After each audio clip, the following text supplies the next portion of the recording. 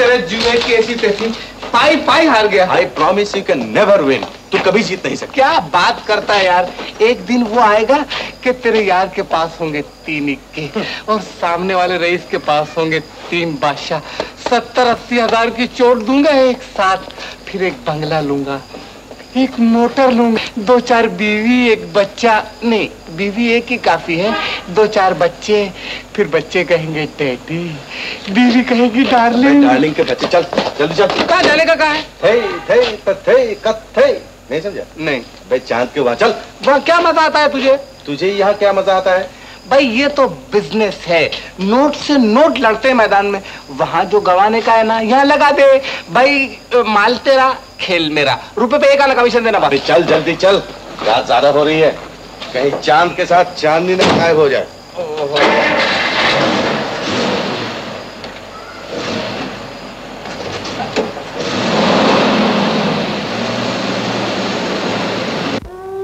ये दुनिया बड़ी बेवफा हो गई,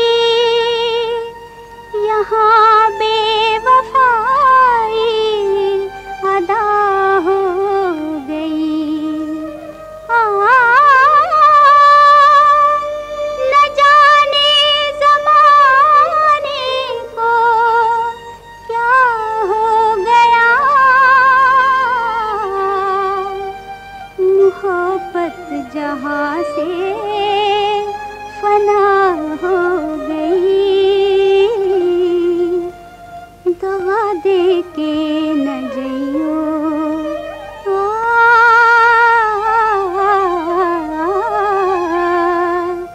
दवा दे के न जइयो, बलम परदेसी दवा दे के न जइयो, बलम परदेसी दवा दे के न जइयो, बलम परदेसी ओ सजन परदेसी दवा दे के न जइयो, बलम परदेसी दवा दे के न जइयो।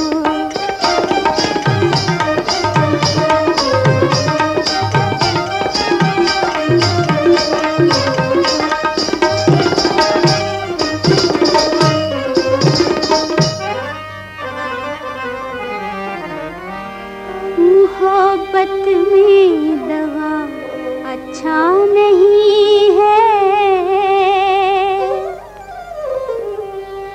ये अंदाज़े जफा अच्छा नहीं है, वफा का नाम रुसवा हो न जाए, मोहब्बत एक तमाशा हो न जाए,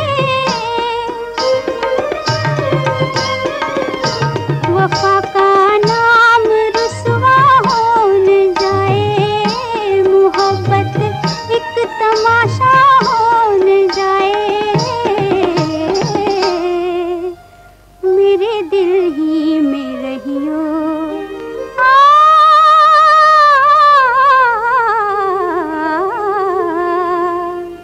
मेरे दिल ही में रहियो, बलम परदेसी दवा दे के न जइयो, बलम परदेसी दवा दे के न जइयो।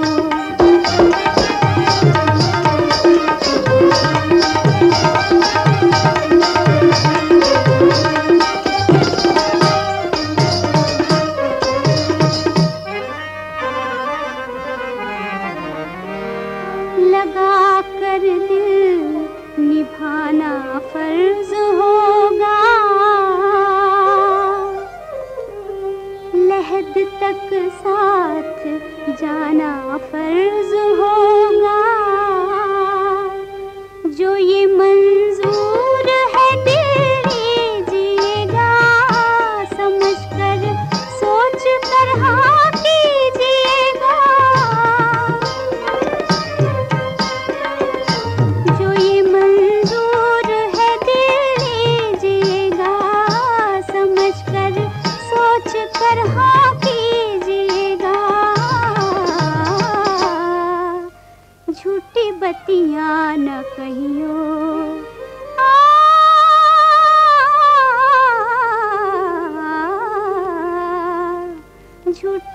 बतिया न कहियो, बलम परदेसी दगा दे के न जइयो, बलम परदेसी दगा दे के न जइयो, बलम परदेसी ओ सजन परदेसी दगा दे के न जइयो, बलम परदेसी दगा दे के न जइयो।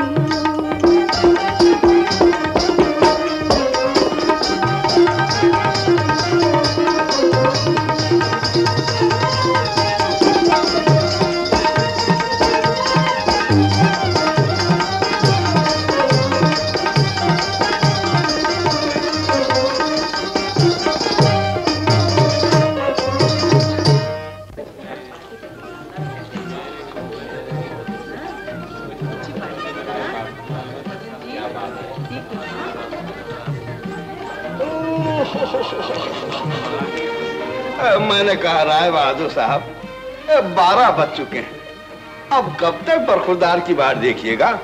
क्या बताओ महाराज, मैं तो तंग आ गया हूँ इस नालायक से। अजी प्राचीन काल में जब राजपूत शत्रुओं से युद्ध करने जाया करते थे तो शादी ब्याह थोड़े रुका करते थे। क्या मतलब? लड़के की तस्वीर के साथ गठबंधन हो जाया करते थे ऐसे वक्तों में। बिल्कुल ठीक कहा आपने।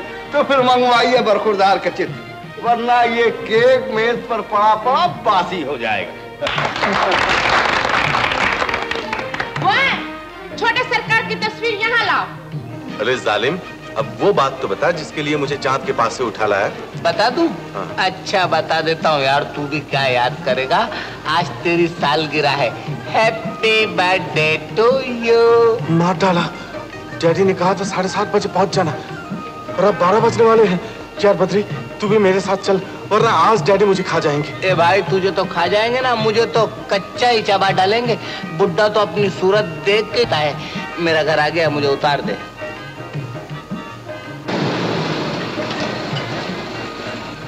Okay bye bye, C you.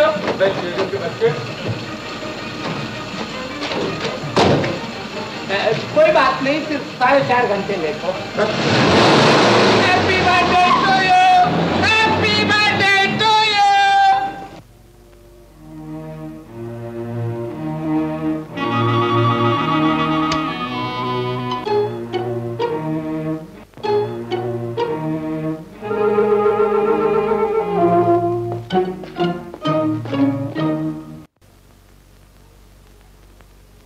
Line clear.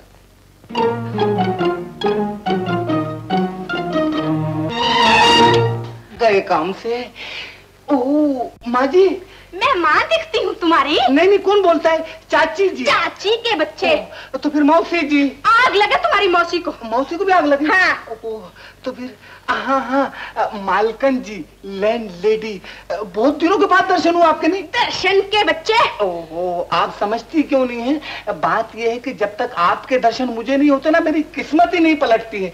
और अब तो आपको मेरे दर्शन हो गए, मुझे आपके दर्शन हो गए, अब तो दर्शन ही दर्शन हो गए, अब तो किस्मत पलट गई समझ लो। अच्छा मैं चलता हूँ। हाँ मौसी जी। फिर मौसी कहा है? और फिर गलती। वो बात ये है कि जरा नींद आ रही है, इसलिए थोड़ी गड़बड़ हो रही है।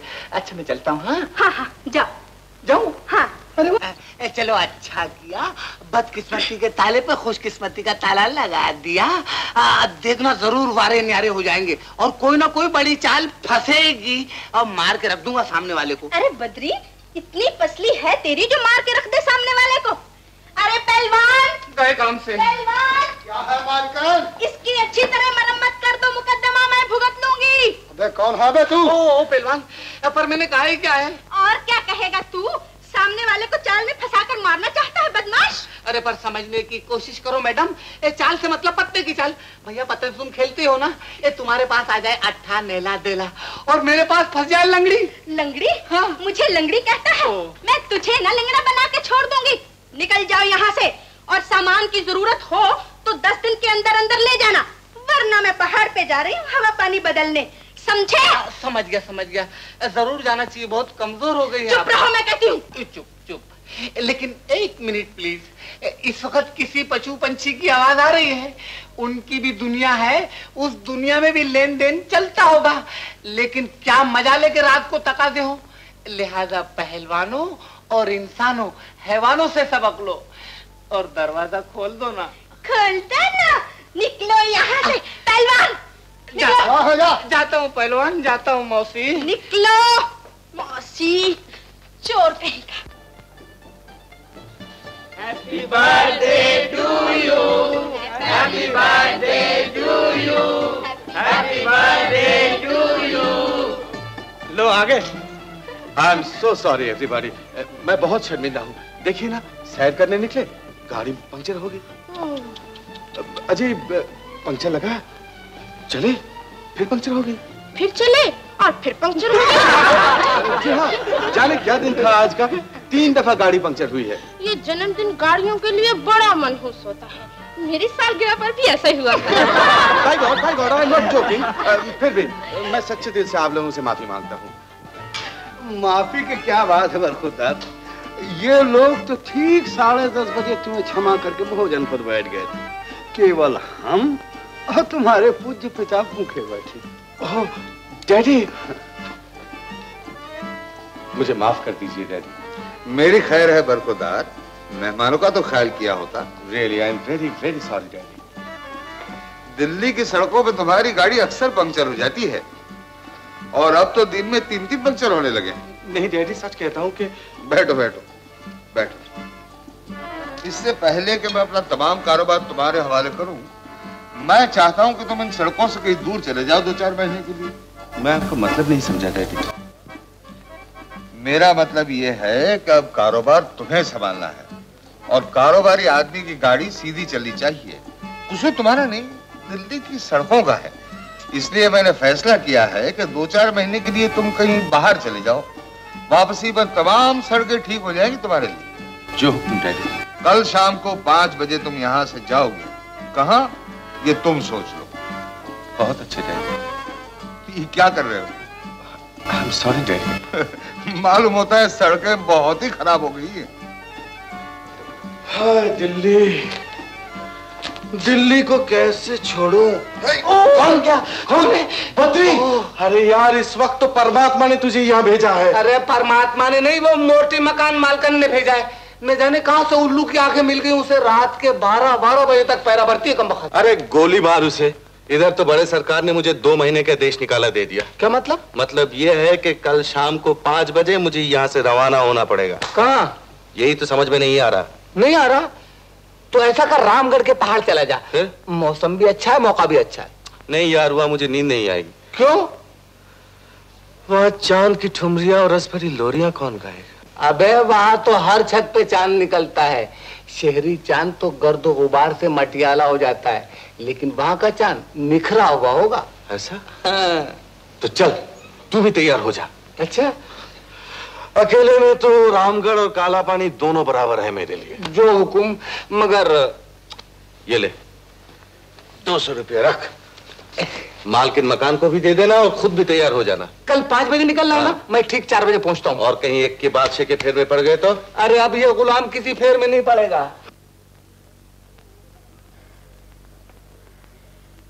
तेरे बदमाश की इसलिए उतारी थी तस्वीर तूने। दमयंती बहन, दमयंती बहन, दमयंती बहन, अरे दमयंती बहन, जल्दी आओ, जल्दी आओ। क्या हुआ? इस मुए बद्री ने तुम्हारे बच्चों को यतीम बना दिया है। अरे मैं लुट गई, मैं बर्बाद हो गई, अब मैं क्या करूंगी? मेरे छोटे छोटे बच्चे। क्या माँ? आए मेरे छोटे छोटे बच्चों का छोटा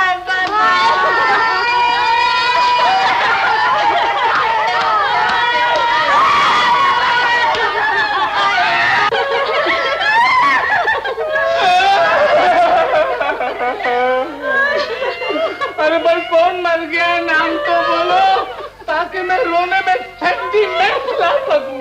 शर्म नहीं आती तुझे? दमयंती को मार डाला, उसके बच्चों को यतीम बना दिया और कहता है कौन मर गया? और पर दमयंती बहन तो ये क्या बैठी है और इसके बच्चे तो बाहर कबड्डी खेल रहे हैं। पर तूने तो अपनी तरफ से मार डाला और 500 रुपए वसूल कर लिए इसी बात पर। देखो रोते हुए बच्चों की तस्वीर। हाँ, गलती। बात ये है मालकिन कि अगर मैं ऐसी तरकीब न लगाता तो मेरी मौसी 5 रुपए, आई मीन टू से मामी 5 रुपए भी नहीं भेजती। इतनी कंजूस है वो। रुपए के बच्चे अगर तू इस बिल्डिंग में रहेगा तो ये सब बिल्डिंग की औरतों को बेवा बना के छोड़ेगा। क्यों झूठ बोलती हो? इनमें से 2-3 तो पहले से बेवा है। क्या कहा?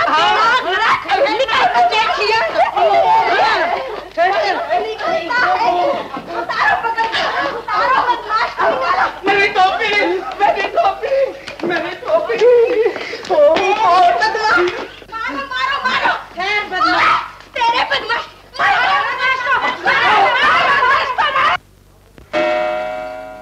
ओहो, 4:30 बज गए और कमबख्त अभी तक नहीं आया। अबे आ गया, नाम लिया और नमूदार, इसे कहते हैं दोस्ती। बे उल्लू की दुम दम दोस्ती का भरता और काम दुश्मनी का करतो। 100 बार कहा कि खिड़की से ना आया करो, मेरा दिल धक से हो जाता है। अब तुम्हें तो मालूम है कि इस घर का अपने लिए दरवाजा बंद खिड़की चालू है। अब तुम ही बताओ कि दोस्ती निभाने के लिए चोरों की तरह ना हो तो फिर कैसे आओ? नहीं नहीं, कसम भगवान की, सारे हिंदुस्तान में जवाब नहीं है तेरा, एक ही नग हो। इसीलिए तो तुझे इतना प्यार करता हूँ मेरी जान। ऐसा प्यार महंगा पड़ेगा। अबे महंगी की क्या फिक्र, ये ले बटुआ।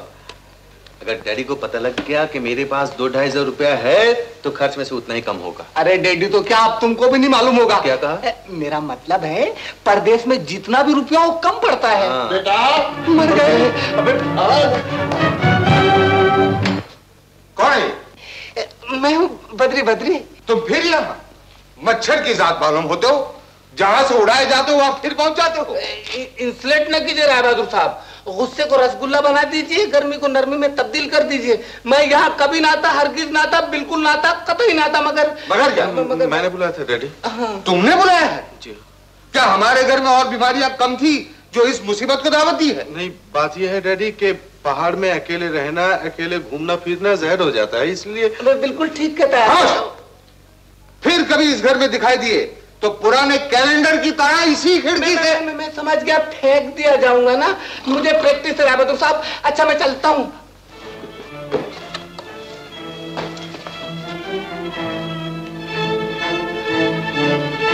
मेरे बेटे के दोस्त ऐसे अहरे गहरे न तू खरे, तुम्हें शर्म आनी चाहिए। अरे बेवकूफ, मैं श्री उदयदास MA PhD को बहैसियत निगहबान और साथी के तुम्हारे साथ भेज रहा हूँ। मर गए? क्या कहा? मैंने कहा राय बहादुर साहब। मेरा मतलब था वो आ गए। आज्ञा मिली कि सेवक उपस्थित हो गया। बहुत बहुत शुक्रिया। मैं बरखुरदार का हाथ आपके हाथ में देता हूँ। ये 2 महीने तक आपकी निगरानी में रहेगा। आप इससे सुधारिए, तब तक दिल्ली की सड़कें भी सुधर जाएंगी, जो दिन में 3-3 मरतबा इसकी मोटर पंक्चर कर देती है। आप चिंता न कीजिए, मेरे सत्संग से तो बड़े बड़ों का उद्धार हो गया है। जी हाँ। बरखुरदार की देखभाल में किसी प्रकार की त्रुटि न होगी। मुझे आपसे यही उम्मीद है जी।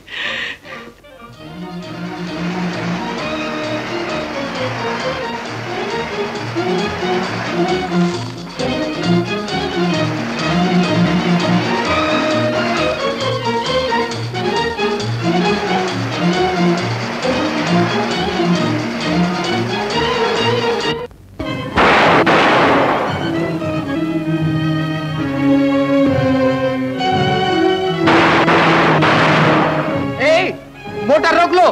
बोलो महाराज कुमार बोलते, आगे मत जाओ। जो आ गया सरकार।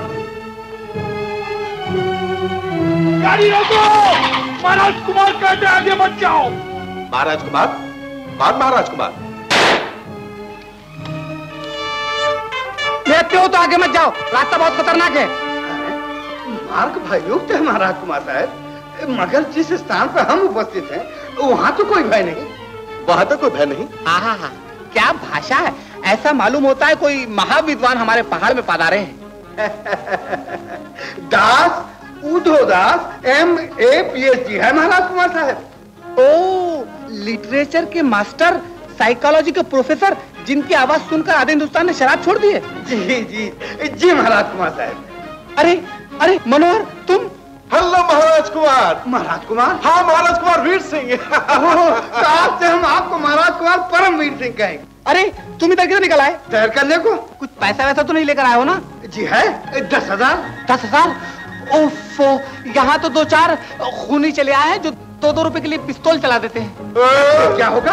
आप ही पिस्तौल रख लीजिए। पिस्तौल? जिन हाथों में सर्वदा पिस्तौलें नहीं हो महाराज कुमार साहब, उनमें पिस्तौल शोभा नहीं देता। ठीक कहा गुरुदेव, कहीं गोली वोली चल गई तो? है? नहीं, वो आप अपने पास ही रखिए। तो फिर अच्छा ये मैं रख लेता हूँ, और जोखम मुझे दे डालिए। जोखम? ओह, ये संभालिए। अब तो किसी प्रकार का भय नहीं रहा। अब काय का भय, आंख बंद करके चले जाइए। अच्छा मनोहर, टाटा, गाँव में मिलता हूँ। परम पिता परमात्मा, परम पिता परमात्मा।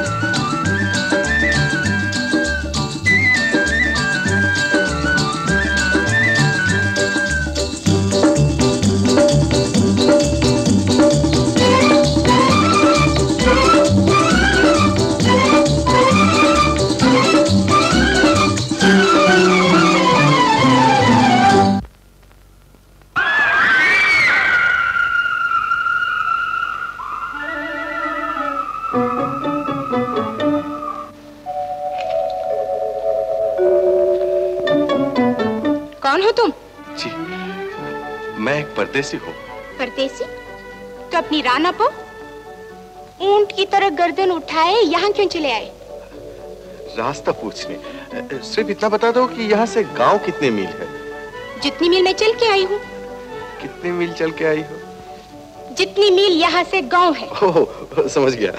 अच्छा, यहाँ कोई होटल वोटल है? होटल है, वोटल नहीं है। ये भी समझा। तुम ये क्या कर रही हो? कपड़े सी रही हूँ। कपड़े सी रही हो? और क्या, इतनी मोटी मोटी आंखें लिए फिरते हो, दिखता नहीं मैं क्या कर रही हूँ? ये लो, और 2 अन्नी लाओ। 2 अन्नी? क्यों?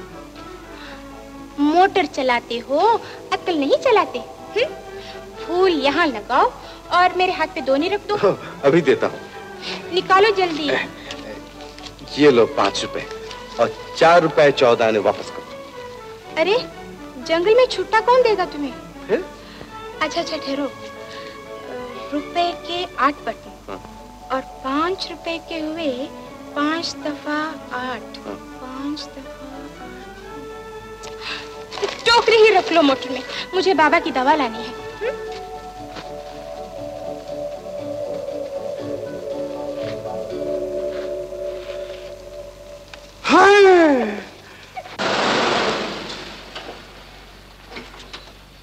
वाह वाह वाह वाह वाह, पहाड़ों की गोद में कितनी शांति है बखुरदार। जी गुरुदेव।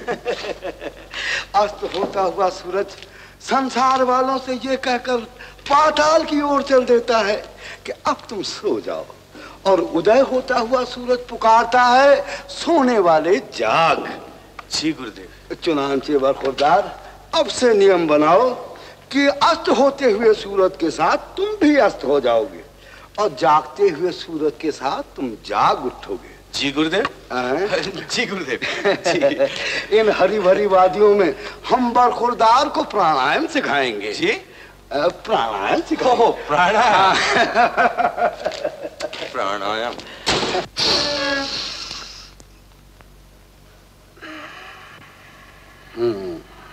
फिर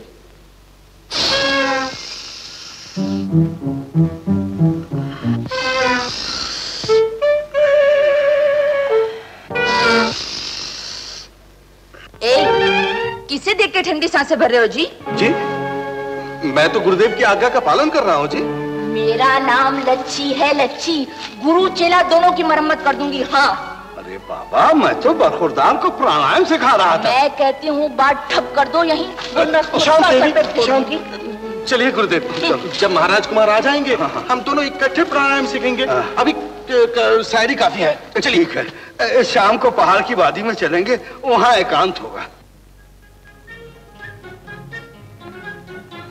गुरुदेव, अगर इजाजत हो तो जरा दौड़ लगाऊं? दौड़? वर्जिश हो जाएगी। जरूर जाओ बरखुरदार। हिरण की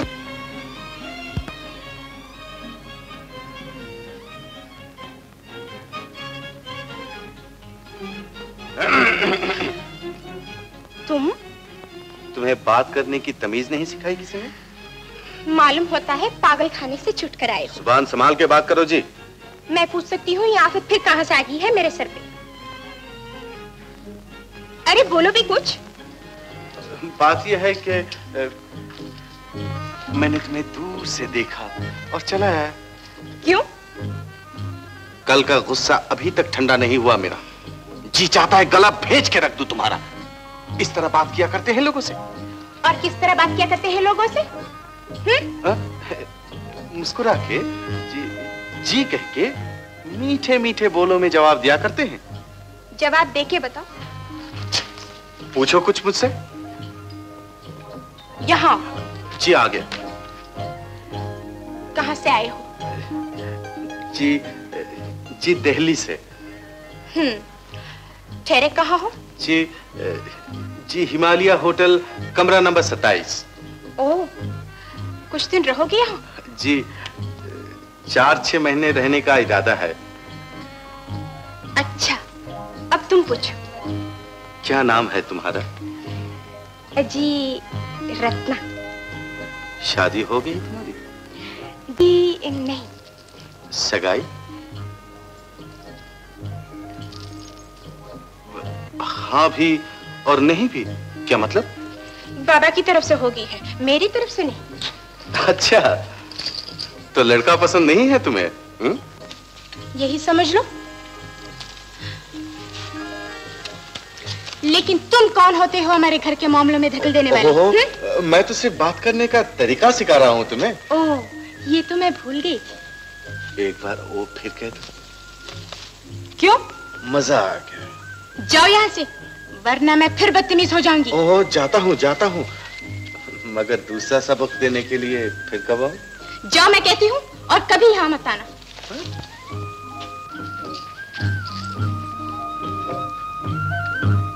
ये मेरी जगह है, जहाँ मैं रोज फूल चुनने आती हूँ।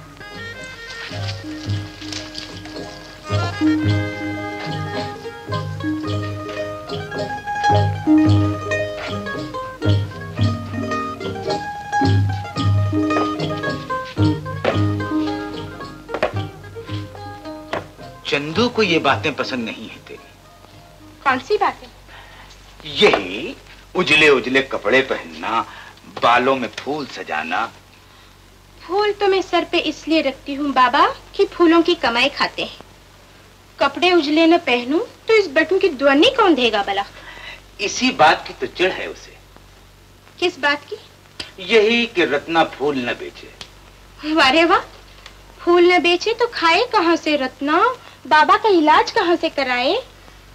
उल्टी गंगा बह रही है इस घर में। लड़की कमाए और बाप खाए। मैं लड़की नहीं बाबा, लड़का हूँ। आज धंधे के बाद हम लोग कबड्डी खेल रहे हैं पड़ाव के मैदान में।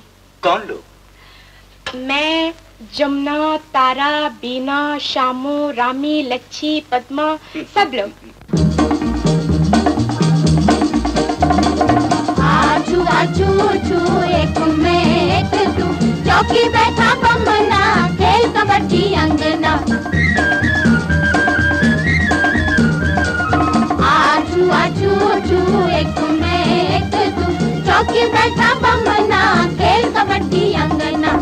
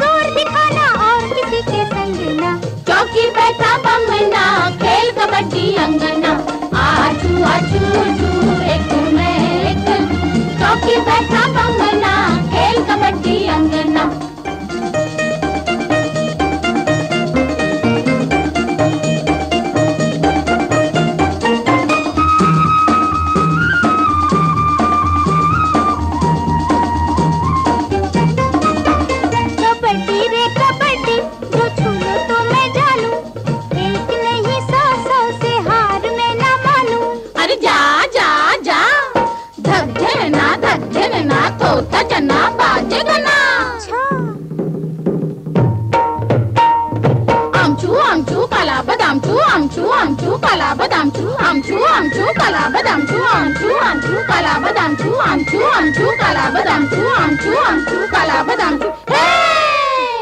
कबड्डी रे कबड्डी जो छूलो तो मैं जानू, एक नहीं 100 से हार मैं न मानूं। धीरे से मरोड़ो मुड़ जाए ना ये कंगना, चौकी बैठा बमना खेल कबड्डी अंगना। आजू आजू चू एक मैं एक तू, चौकी बैठा बमना खेल कबड्डी अंगना। आजू आजू चू एक मैं एक तू, चौकी बैठा बमना खेल कबड्डी अंगना। कमाल कर दिया, मजा आ गया। ओ दूरबीन वाले, अरे दूरबीन नहीं कैमरा, यानी कि चित्र घसीट यंत्र है बरखुरदार के हाथ में। ये लोग बड़े बदमाश है चंदू दादा। सुबह मुझे देखकर ठंडी सांसें भर रहे थे, अब रत्ना को ताड़ रहे हैं। जो आंखें रत्ना की तरफ उठेंगी वो नोच ली जाएंगी। ले लाठी उठा ले जवान, कोई ये ना कहे कि निहत्ते परदेसी को चंदू ने ढेर कर दिया। आप गलत समझ रहे हैं। चुप रहिए गुरुदेव। इस गांव में 4 दिन रहना है तो सर उठाकर रहेंगे, ताबेदार बनकर नहीं। आ जाओ मैदान में। बरखुरदार मर गया बरखुरदार। जिसने चंदू की लाठी उठाई उसकी मौत आई, नहीं रत्ना? परम पिता परमात्मा।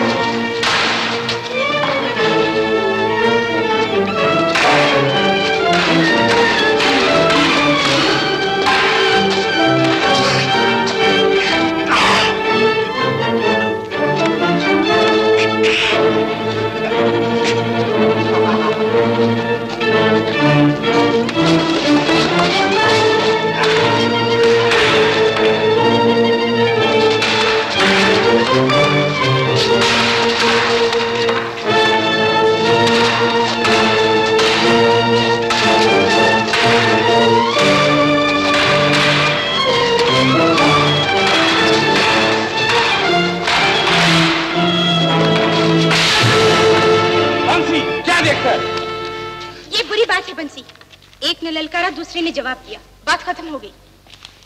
बात खत्म नहीं हुई है रानी, अभी तो शुरू हुई है, लेकिन मैं इसे अच्छी तरह खत्म करके रहूंगा।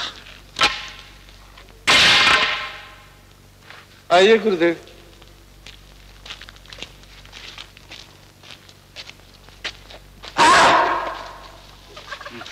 हट बे, मुद्दे की तरह कर गया।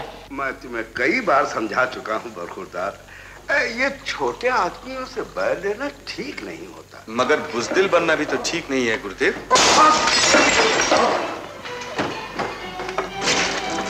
कौन है बदतमीज?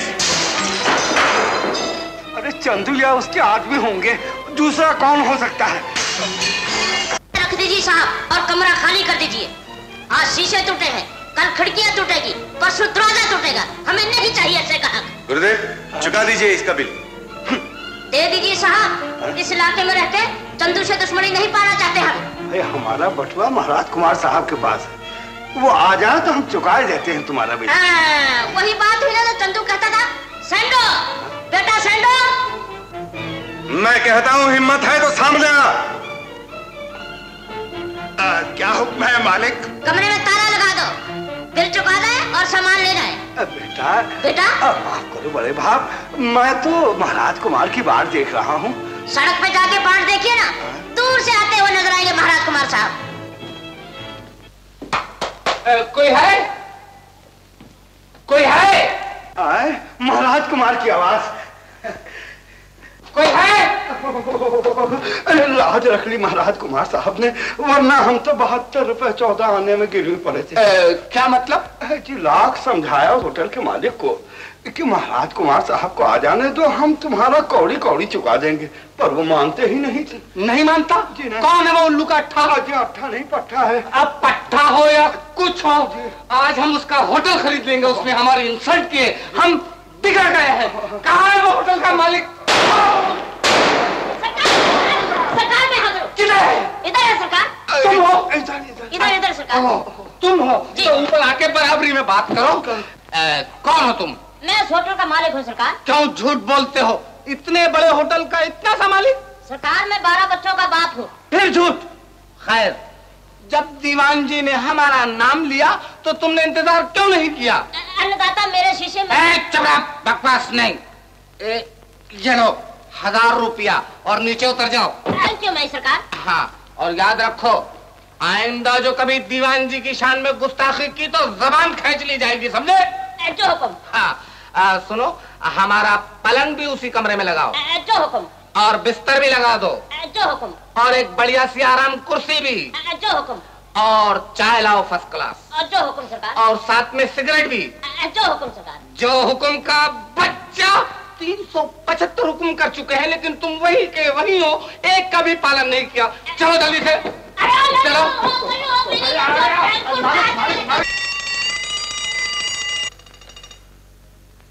बरखुरदार प्राणायाम कर उठ के, सूरज उदय होने वाला है।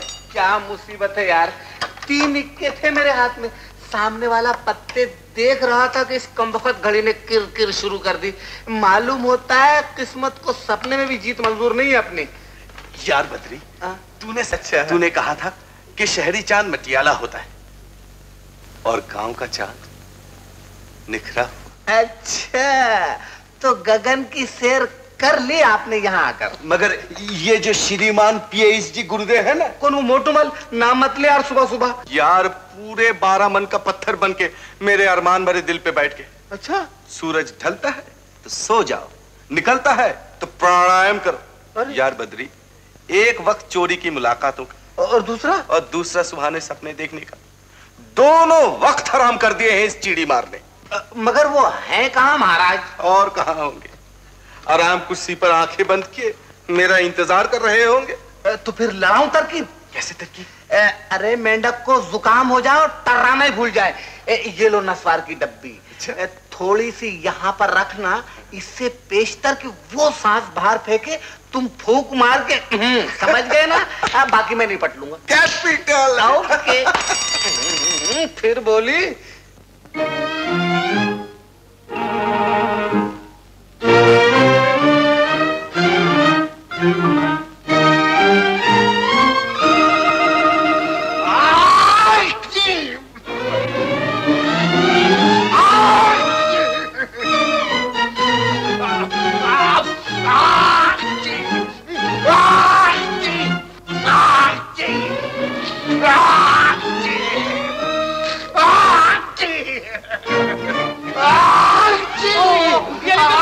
आपको सर्दी हो गई है?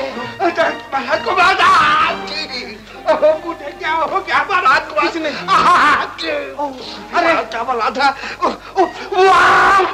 अरे बड़ा गजब हो गया है। यहाँ पर एक हवा चलती है जिसे कहते हैं मारू हवा, फेफड़े तक मार करती है। अरे निमोनिया हो जाता है। अंदर चलिए, अंदर चलिए।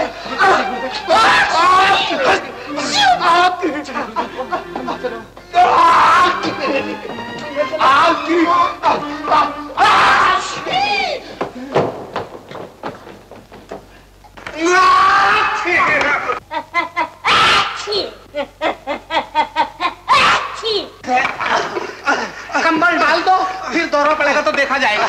डालो कंबल। लेकिन राजकुमार साहब, गुरुदेव कहते हैं कि एक बार प्राणायाम शुरू करो तो नागा नहीं पड़ना चाहिए बीच में। नागा नहीं पड़ेगा, प्राणायाम मैं करा दूंगा। कंबल, कंबल।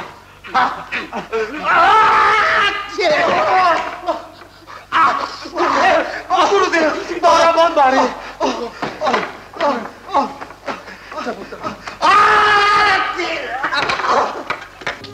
अच्छा, तुम जाओ प्राणायाम करो, मैं यहाँ सोता हूँ। Thank you very very much. सुनो, प्राण इतने ऊपर मत चला लेना कि मेरी आवाज भी सुनाई नहीं दे। अब क्यों रुकने लगा ये?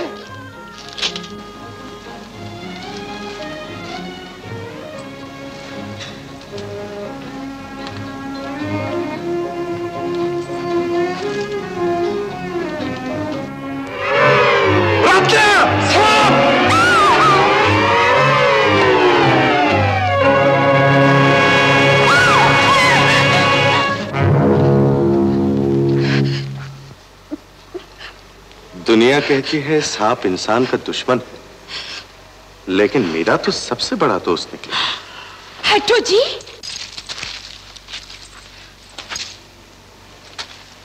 अरे एक और है।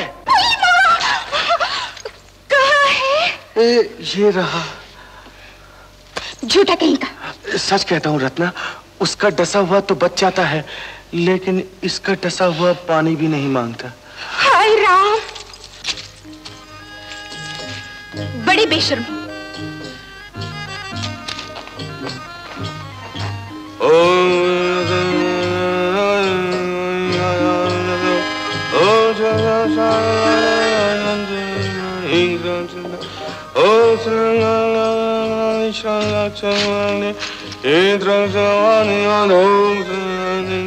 ये क्या कर रहे हो?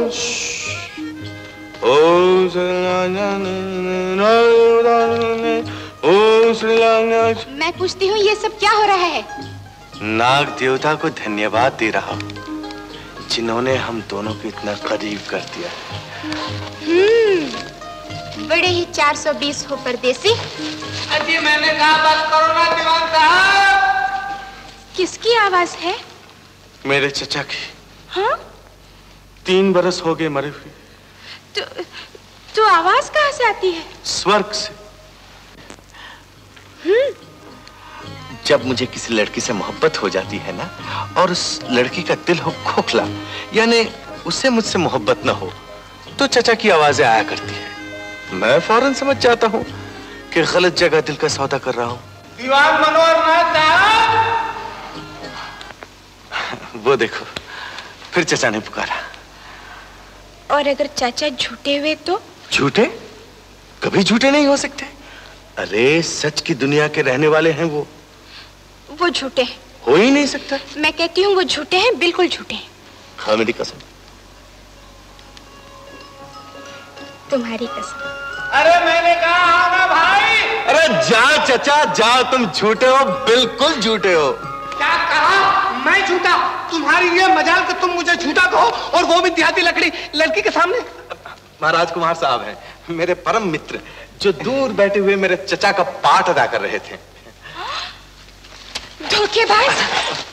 आप हैं रत्ना देवी, सूरज की पहली किरण, जिनके कदम छूती है, जिनके होठों को छूकर पहाड़ों में हवाएं चलती है। चुप रहो जी।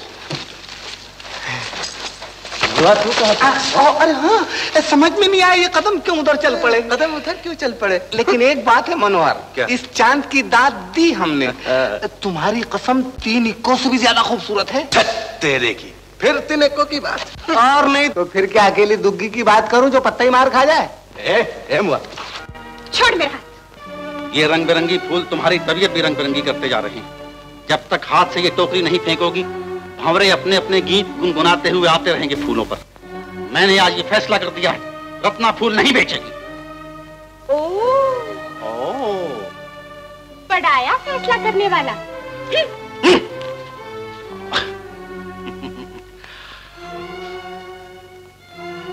बाबा, क्या हुआ बाबा? वही जो हुआ करता है मुझ जैसे बदनसीब आदमियों के साथ। टांग बीमारी में चली गई, और बाजू होते हैं बेटे जो भगवान ने दिए नहीं, जिनके होते हुए दुनिया के हाथ झिझक कर उठते हैं। किसने हाथ उठाया है ये भी तो कहो ना बाबा। जो हमारे उजड़े घराने की रही सही इज्जत को उछालने आया था। कौन? चंदू। कहने लगा तुम्हारी बेटी बदचलन है। मैंने उसे परदेसी से बाग में प्यार करते देखा है। मैं अपाहिज हूं, लेकिन बाप तो हूं तेरा। कौन बाप अपनी बेटी की बुराई सुनेगा? मैंने जूता उठा लिया, फिर जो उसके जी में आया उसने किया। दुनिया के सब धन झूठे होते हैं रत्ना, सच्चा धन होता है बेटे का, जिसकी साया में अपाहिज भी तन कर बैठते हैं। रत्ना, रत्ना, कहाँ जा रही है रत्ना? रत्ना!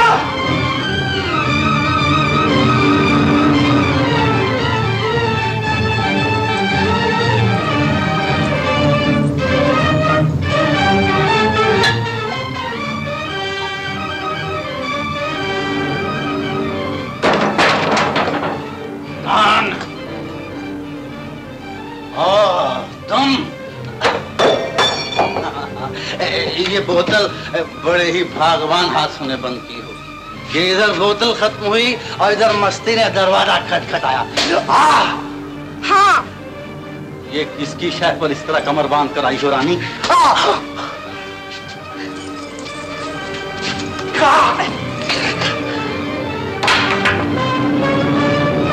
ये उस खून का बदला है जो मैंने अपने बूढ़े बाप के पास भी देखा है।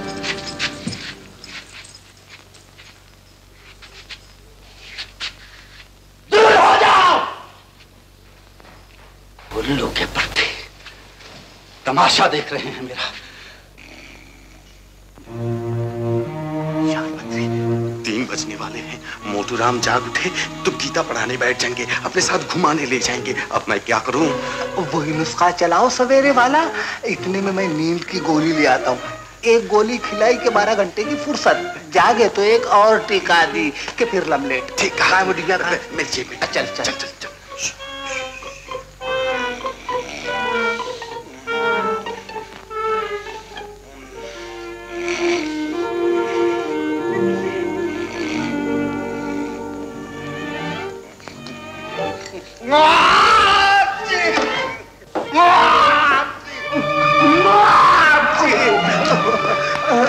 मुझे क्या हो गया है? सेकंड अटैक, यानी कि बीमारी का दूसरा हमला। खिड़की बंद करो, रोशनदान बंद करो, दरवाजे बंद करो, पर्दे गिरा दो, छत गिरा दो। मैं अभी दवाई लेकर आया। हाँ जल्दी से।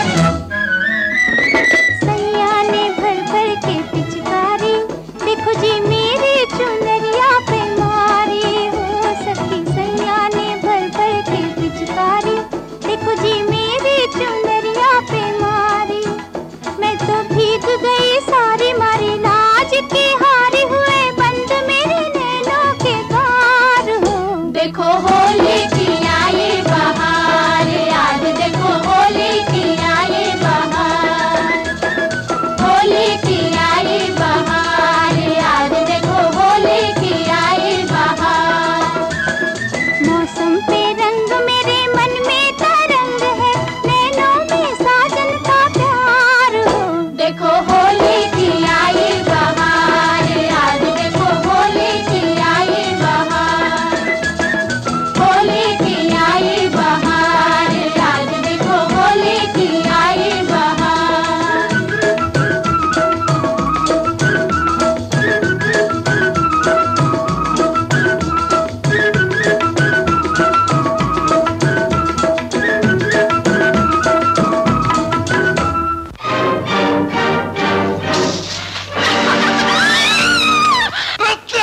हमारा परदेसी को था, लग गया रत्ना को। आंखें तेरी चढ़ने गई थी क्या? बोल बोल बोल, हाँ? बोल। रत्ना, मेरी बिटिया, क्या हुआ तुझे? जिसने तेरा सर फोड़ा है, मैं उसकी बोटियां नोच लूंगा, मैं उसकी हड्डियां तोड़ दूंगा। बिटिया, क्या हुआ मेरी बिटिया को? चुप क्यों है मेरी बच्ची?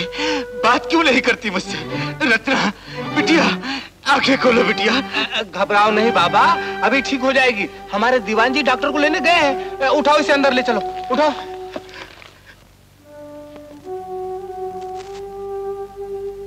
डॉक्टर साहब, कुछ तो बोलिए, कुछ तो बताइए। अगर इसने 36 घंटे निकाल लिए तो बच जाएगी। 36 घंटे? तो इसका मतलब ये कि आज की रात, कल का दिन और फिर कल की रात? जी हाँ, एक समझदार आदमी को भी यहाँ रहना होगा जो 2-2 घंटे के बाद टेम्परेचर लेता रहे। इस हालत में बुखार बढ़ गया तो खतरनाक है। मैं यहाँ रहूंगा। डॉक्टर साहब, होली की दावत हमारी तरफ से थी, इसलिए इनका इलाज भी हमारी तरफ से होगा। अगर आपने इनको 1 हफ्ते में अच्छा कर दिया तो हम आपको 1000 रुपया देंगे। मैं कोशिश करूंगा, लेकिन मरीज को संभालना आप लोगों का काम है। अच्छी बात है, तुम इस मरीज को संभालो, मैं उस मरीज को संभालता हूँ। उसकी भी हालत बड़ी खराब है। बरखुरदार मनोहर किधर गया? ओ मनोहर, अरे बाहर मत जाना, अभी तक मारू हवा चल रही है। मारू? हाँ। मगर मनोहर कहाँ गया? रात भर आपके सिराने बैठा रहा, आपके फेफड़े बोल रहे थे। फेफड़े? हाँ। मगर कैसे? बिल्कुल बरसाती मेंढक की तरह, ट्रोय ट्रोय ट्रोय ट्रोय। बेचारे ने डॉक्टर को बुलवाया, 2-2 घंटे के बाद टेम्परेचर देखा गया। टेम्परेचर? नहीं, टेम्परेचर। ओह, तभी वीकनेस मालूम हो रही है, कमजोरी यानी कि दुर्बलता। महाराज कुमार साहब जी, मैंने आप लोगों को बहुत तकलीफ दी है। क्यों शर्मिंदा कर रहे हैं? काय की तकलीफ? 2 दिन में इधर या उधर। ये लो गोली खाओ, गोली। मगर मनोहर को नहीं देखा। मनोहर डॉक्टर को लाने गया है, सोते में एक्सरे लिए जाएंगे। एक्सरे? हाँ, बंबई से पोर्टेबल मशीन मंगाई गई है। अरे गोली खाओ ना। मगर मुझे बीमार पड़े कितने दिन हो गए महाराज कुमार साहब? आपको बीमार पड़े जुम्मा 8 और 7 15 दिन। 15 दिन? गोली खाओ, गोली। फिर गोली? हाँ। ये लो पानी। अब बोल जाओ, परम पिता परमात्मा। परम पिता परमात्मा। शाबाश, सो जा, तकदीर के मारे सो जा। ओह,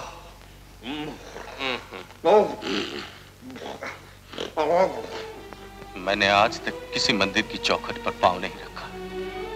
जीवन के इतने लंबे सफर में एक पल के लिए भी तुम्हें याद नहीं किया, लेकिन दुनिया मूर्ति में भगवान समझकर तुम्हारी पूजा करती है, मन्नतें मानती है, चाहवा चढ़ाती है। आज एक नास्तिक तुम्हारे चरणों में अपने आंसू भेंट चढ़ाता है। मेरी पुकार सुन लो देवता, रत्ना को जीवन दे दो, रत्ना को जीवन दे दो, रत्ना को जीवन दे दो। बाबू, बाबू, रत्ना होश में आ गई है।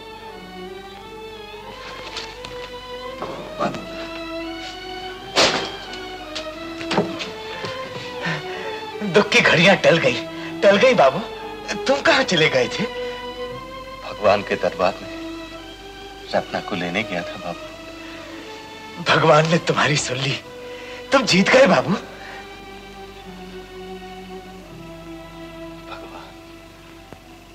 अरे चाहिए चाहिए चाहिए। एक बीए पास बर के लिए अच्छे घर की और सुंदर सुशील लड़की, जो अच्छा खाना पकाना, थोड़ा सा गाना बजाना, जो अच्छा खाना पकाना, थोड़ा सा गाना बजाना, अरे मिलना मिलाना, हंसना हंसाना, पति के घर को स्वर्ग बनाना, जानती हो। बकवास है। नहीं नाथ। आपको क्या तकलीफ है? बकवास नहीं है स्वामीनाथ। स्वामीनाथ मर गए। स्वामीनाथ, स्वामीनाथ, स्वामीनाथ, जो आप भगवान से मांगते थे मैं बिल्कुल वही हूँ। मगर मैं भगवान से कुछ नहीं मांग रहा था, मैं तो अखबार में इश्तिहार पढ़ रहा था। नहीं नहीं, आप अपने दिल की बात कह रहे थे। देखिए मैं अच्छे घराने की भी हूँ, सुंदर हूँ, सुशील भी हूँ, गाना बजाना, खाना पकाना, हंसना सारा सब जानती हूँ। क्यों गले पड़ती हो माई? तुमको पति चाहिए तो कहीं और ट्राई करो। मगर मैं तो आप ही को अपना पति मान चुकी हूँ। मान चुकी है? भागो बेटा बदरी। पति देव बचाओ बचाओ बचाओ बचाओ।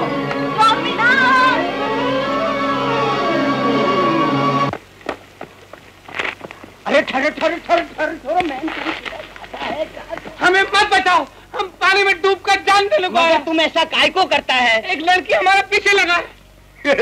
कैसा मर्द है जो लड़की से भागता है? अरे बाबा लड़की नहीं, हम बीवी से भागता है। ओ तो वो तुम्हारा वाइफ है? वाइफ? अरे वाइफ नहीं, वाइफ बन के हमारा लाइफ खराब करने को मांगता है, लेकिन हम कुंवारा है और कुंवारा ही जाने को मांगता है। वेरी गुड और राइट, तुम बैठो तुम बैठो बैठो, अभी तुम्हारा भेजा ठीक कर देता है। अच्छा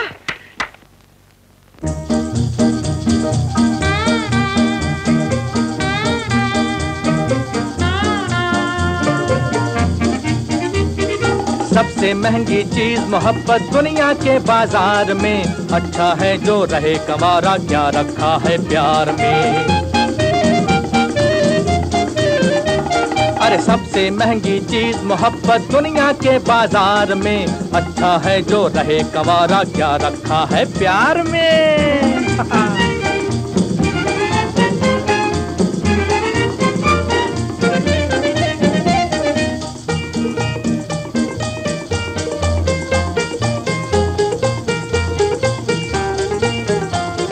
शादी एक बरस का मेला, उसके बाद झमेला, बाबूजी बेचारे कुली, बीवी बच्चे ठेला, अरे ठेला ठेला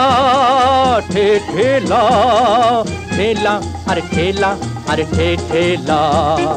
शादी एक बरस का मेला, उसके बाद झमेला, बाबूजी बेचारे कुली, बीवी बच्चे ठेला, अरे शादी का फिर रोग लगाना काहे को बेकार में, अच्छा है जो रहे कंवारा, क्या रखा है प्यार में।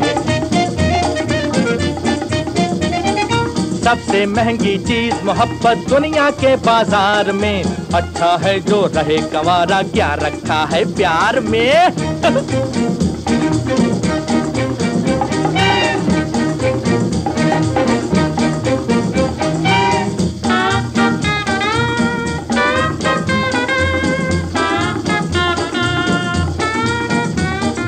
रहे सलामत होटल वाले, चूल्हा कौन जलाए। सुबह सवेरे सब्जी मंडी, चक्कर कौन लगाए। रहे सलामत होटल वाले, चूल्हा कौन जलाए। सुबह सवेरे सब्जी मंडी, चक्कर कौन लगाए। अरे आजादी से रहना जब तक जीना है संसार में, अच्छा है जो रहे कंवारा, क्या रखा है प्यार में। सबसे महंगी चीज मोहब्बत दुनिया के बाजार में, अच्छा है जो रहे कंवारा, क्या रखा है प्यार में।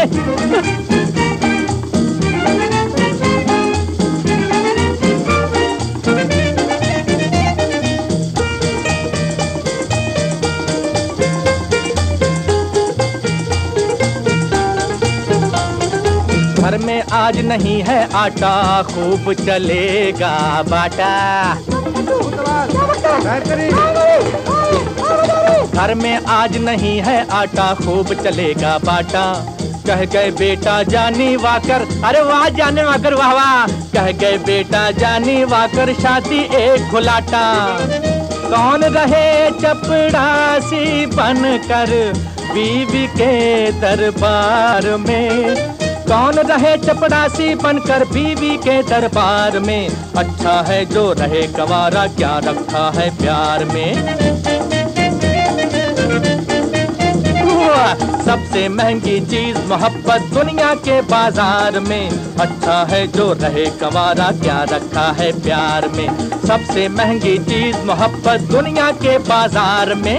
अच्छा है जो रहे गंवारा, क्या रखा है प्यार प्यार प्यार प्यार में। Madam thank you. इस इलाके में इससे अच्छा होटल कहीं नहीं है। यहाँ बड़े बड़े लोग ठहरा करते हैं। आजकल एक महाराज कुमार साहब भी ठहरे हुए हैं। अरे ये किसकी आवाज है? ये महाराज कुमार साहब की। सखी सरवर, गरीब परवर, अन्नदाता। गुरुदेव का क्या हाल है? गुरुदेव बड़े आराम से सो रहे हैं सरकार। अच्छा हाँ। ये महाराज कुमार साहब। अरे महाराज के बच्चे ज्यादा कहाँ है? ये क्या बदतमीजी है? जबान संभाल के बात करो। हमें इस तरह की बेतकल्लुफी बिल्कुल पसंद नहीं है। अगर हमें गुस्सा आ गया तो हो सकता है कि हम अपनी रियासत से तोप मंगा कर तुमको उड़ा दें। अरे तोप के बच्चे। प्लीज मैडम प्लीज, किसकी शान में आप ऐसी बातें कर रही हैं? अजी आप नहीं जानते, ये बद्री है बद्री, मेरा पुराना किराएदार। 4 महीने का किराया इस पर है बाकी। अरे वाह, ख्याल नहीं किया आपने, मुझे देखते ही उसका चेहरा फीका पड़ गया था। मैं समझ गया। मगर यहाँ का हवा पानी आपको बिल्कुल ठीक कर देगा।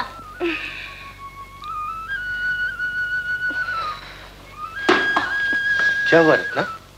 लेट लेट के थक गई हूँ। थक गई हो तो आओ, मेरे जानू पे सर रख लो। बड़े बेशर्म हो तुम, बाबा सुन ले तो। मैं अपनी आवाज उन तक पहुंचाना चाहता हूँ। क्यों? तुम तो बोल नहीं सकोगी। क्या बोलना है? यही कि हम दोनों में प्यार हो गया है। नहीं बाबा, मैं झूठ नहीं बोलती। अच्छा, तो ये झूठ है? बिल्कुल। और ये जो मैं इतनी लंबी लंबी रातें आंखों में निकाल रहा हूँ? तुम्हारा सर फूटेगा तो मैं भी रातें आंखों में निकाल दूंगी। कसम है तुम्हें, दुआ करो कि मेरा सर जल्दी फूटे। बहुत अच्छा। हे परमात्मा, इनका सर जल्दी फोड़ो कि मैं इनकी मेहरबानियों का बदला चुका सकूं। बस बस, लेकिन मैं अपनी बीमारी को इतना लंबा कर दूंगा कि मौत के आने तक मैं बीमारी रहूं, ताकि जिंदगी तुम्हारे बगैर उदास ना हो जाए। बड़ी लच्छेदार बातें करते हो। मैं थोड़ी बोल रहा हूँ, कोई और बोल रहा है मेरे अंदर। हाँ, तो उसे बाहर निकलवा दो ना। हमारे गांव में बड़े बड़े सयाने लोग हैं, देवी के मंत्र बोल बोल के अंदर वाले को बाहर निकाल देते हैं और जाने से पहले निशानी भी मांगते हैं उससे। क्यों चलाती हो रत्ना? बाबा क्या कर रही हो? क्या है बिटिया? भूख लग रही है इनको। रोटी तैयार हो रही है, अभी लाता हूँ। बाबा हाँ बिटिया, कहते हैं जल्दी करो। अभी लाता हूँ। बीमारी में भी उतनी ही नटखट है। बाबा, इनका दम निकला जा रहा है भूख के मारे। अरे ला रहा हूँ बिटिया। जी, आप क्यों तकलीफ कर रहे हैं? ये खिचड़ी खाओ बेटा, रोटी अभी लाता हूँ।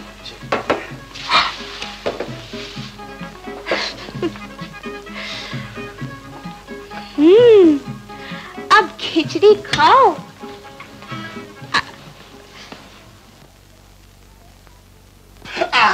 कहाँ जा रही हैं आप? अरे पर तुम पूछने वाले कौन होते हो? अब मुझे पैरे पर खड़ा कर गए। मालिक जब तक डॉक्टर को लेकर ना आए आप बाहर नहीं जा सकती। क्या मतलब? अब मतलब ये कि अगर बाहर जाकर आपने लोगों को पत्थर मारने शुरू कर दिए तो? सबसे पहले तो मैं तेरा सर फोड़ूंगी और फिर तेरे मालिक का और उसके बाद उस बद्री के बच्चे का जो राजकुमार बना फिरता है, समझे? देखा डॉक्टर साहब,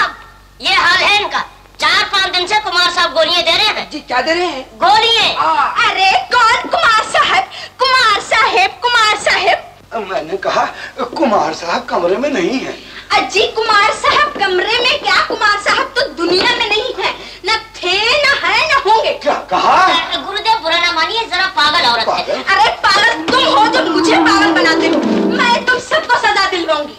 मेरे विचार में जिस वायु ने मेरे फेफड़ों पर असर किया है वही वायु इसके दिमाग को लग गई है। आप चुप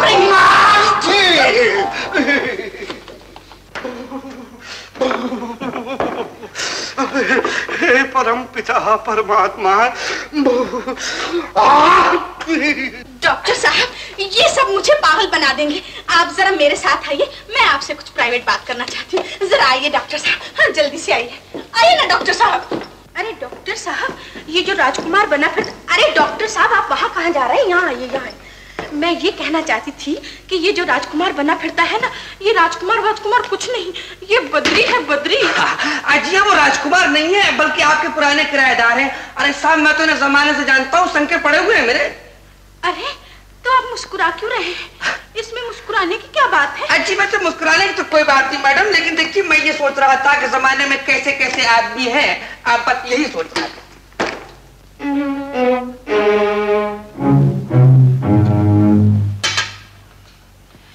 अरे ये क्या कर रहे हैं आप? आज जी मैं सुई लगा रहा हूँ अपने आप को।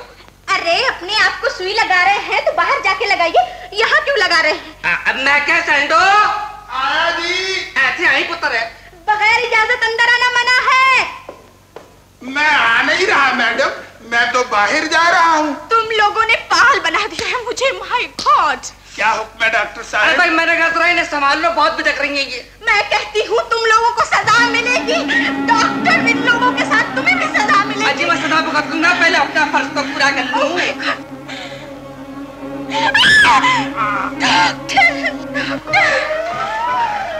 डॉक्टर साहब आपने मेरी बच्ची को दूसरा जीवन दिया है, मैं आपका एहसान कभी नहीं भूलूंगा। थैंक यू डॉक्टर साहब।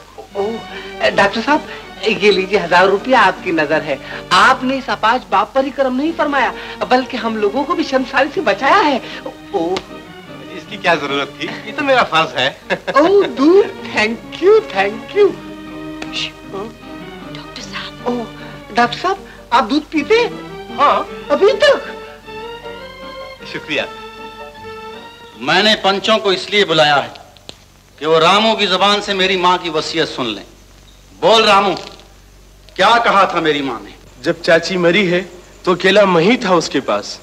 उसकी जबानी इतना मालूम हुआ कि रत्ना की माँ ने रत्ना को चाची की गोद में दे दिया था और हाथ जोड़कर विनती की थी कि जब वो बड़ी हो जाए तो चंदू से ब्याह देना। हाँ सुन लिया पंचो, अगर रत्ना की शादी और कहीं हो गई तो इसका मतलब यह होगा कि हमारे गांव की बहू को कोई दूसरा उठा कर ले गया। अरे पर कौन है ये दूसरा? वही जो उनके घर में छावनी डाले पड़ा हुआ है। मैं पंचों से कह देता हूं, मैंने भेड़ का दूध नहीं पिया, माँ का दूध पिया है। आज माँ का दूध याद आया है तुझे? तेरे नाक होती चंदू तो बीमारी खुद संभालता उसकी। बाप बेटी दोनों तेरे हाथों बिक जाते, पर तुझे बोतल से फुर्सत कहां? शराब ना पीऊं तो खून के घूंट पीने पड़ते हैं ताऊ। क्या हुआ था उस दिन? कबड्डी में मेरे आदमी लट संभाले तो रत्ना ने रोक दिया उन्हें, वरना वहीं ढेर हो जाता वो गोरा चिट्टा परदेसी जिसे नैनो का काजल बना रखा है रत्ना ने। अरे उस परदेसी ने 1000 के नोट रखे हैं डॉक्टर के हाथ में। हैं? तो फिर वो भी इतने बेमुरव्वत कैसे हो जाए कि मतलब निकलते ही आंखें फिरा ले उससे? बेमुरव्वती का सवाल नहीं है चौधरी, पैसे में बड़ी ताकत है। अच्छा तो देखता हूं मदारी की शह पर बंदर कब तक नाचता है। बाबा तुम्हारा ये गांव, इसके हरे भरे जंगल, हंसती गाती हुई नदियां इतनी सुंदर हैं कि जी चाहता है जीवन यहीं बिता दे। हाँ बेटा, ऐसी ही जगहों में भगवान रहते हैं। चलें बाबू। अरे कहाँ चले सवेरे सवेरे?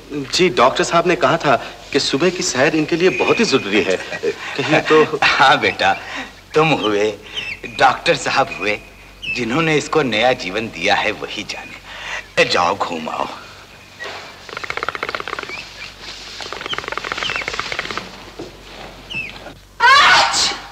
हे मेरे भगवान, किस बिपता में फंस गई हूँ मैं यहाँ आकर।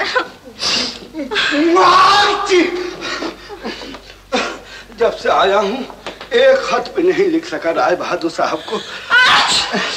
न जाने वो क्या सोचते होंगे। मैंने कहा आज कौन सी तारीख है देवी जी? 18 जुलाई। जुलाई नहीं, जून। जून? जून कैसे हो सकता है जी? 2 जून को हम लोग यहाँ पहुंचे थे। 1.5 महीना बीमारी में निकल गए, हुआ ना 18 जुलाई। जुलाई कैसे हो सकता है? जून में मैं यहाँ आई और मुझे यहाँ आए हुए सिर्फ 2 दिन हुए हैं। अजी आप तो उस दिन यहाँ आई थी जब मेरी बीमारी को 15-16 दिन हो चुके थे। आज मुझे बीमार हुए 1.5 महीना हो गया है। हाँ, तो इसका मतलब ये हुआ मुझे यहाँ आए हुए 1 महीना हो गया है। जरूर हो गया है महीना।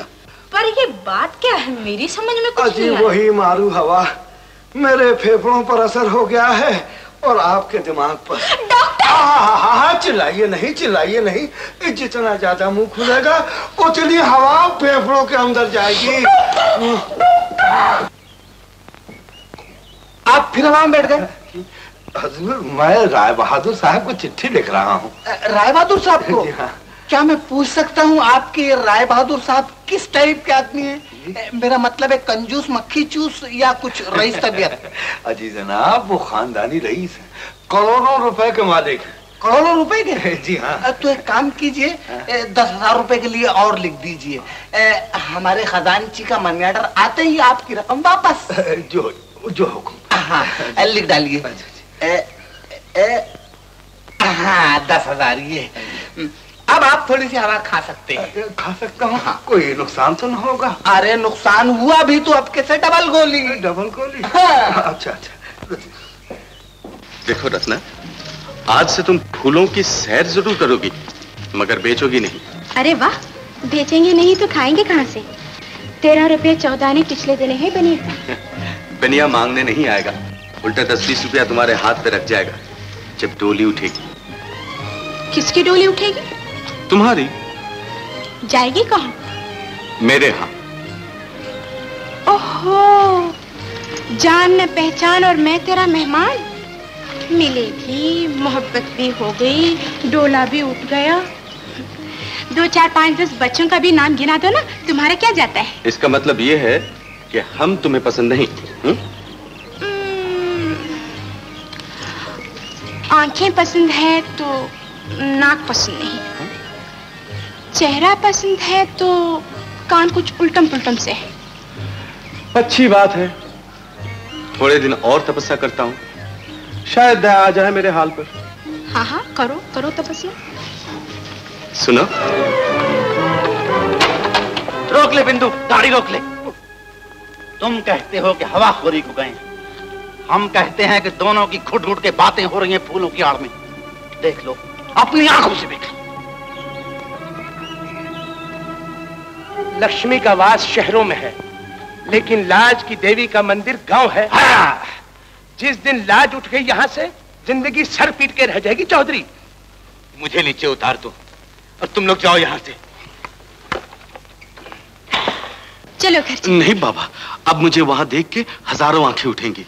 क्यों? लोग कहेंगे लड़की तो ठीक हो गई है, अब परदेसी क्या करता है यहाँ। एक बात कहूँ? हाँ। पट्टी बांध लेना सर पे। अच्छा। और अंदर चल के खटिया पर लेट जाना और दिन रात हाय हाय करते रहना। मैं तुम्हारे पास बैठी रहूंगी। रत्ना, तू घर जा, मुझे बाबू से कुछ बातें करनी। जा, मैं कहता हूं।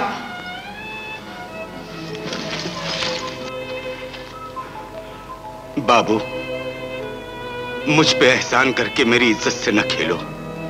वो बच्ची है, अनजान है। इन मुस्कुराते हुए फूलों के पीछे क्या है, उसकी आंखें नहीं देख सकती। वो आज को जिंदगी मान रही है। वो नहीं समझती कि जिंदगी को कल और परसों की भयानक करवटें भी बदलनी हैं। ये फूलों की सैर, ये लुक छुप के मिलना, आपस का मुस्कुराना तुम्हारे लिए दिल बहलावा है और उसके लिए मौत। बाबू, तुमने मुझ पर बड़ा एहसान किया है, एक एहसान और करते जाओ बाबू। मैं तुम्हारे पांव पड़ता हूं बाबू, रत्ना को नई जिंदगी दी है तुमने, उस जिंदगी को बर्बाद न करो। मगर मैंने क्या कसूर किया है? क्या भूल हुई है मुझसे? तुम्हारी दुनिया और हमारी दुनिया में बहुत फर्क है बाबू। फिर वो लड़की है और दुनिया वालों की जुबान बहुत लंबी है। ये न समझना बाबू कि बूढ़ा एहसान फरामोश है, कमीना है। ये समझ के माफ कर देना कि मैं इकलौती बेटी का अपाहिज बाप हूं।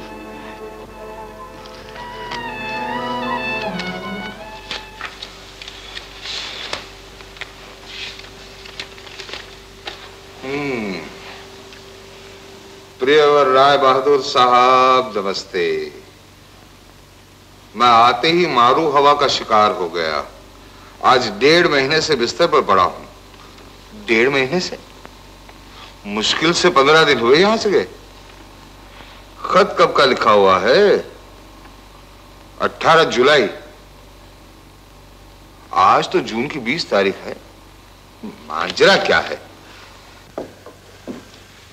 ये क्या माजरा है गुरुदेव?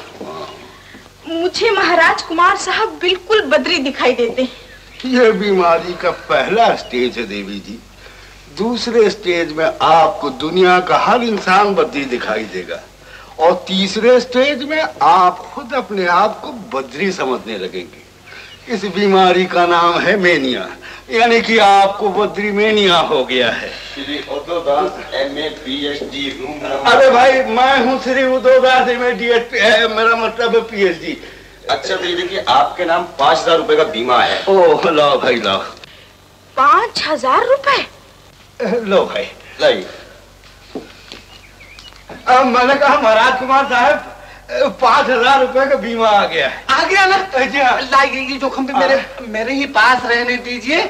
आपको 50 मर्तबा कहा है कि हवा में मत बैठिए। ये लीजिए, आखिरी गोली खाइए और सो जाइए। सो जाओ। चलो चलो जल्दी जल्दी जल्दी। दादा, क्या बदरी मेनिया की कोई दवाई नहीं है आपके पास? गुरुदेव जी ने कहा है कि मेनिया हो गया है मुझे। अरे बिल्कुल हो गया है, लेकिन उस पर भी यही गोली चलेगी। लो तुम पूरी बोतल ही रख लो।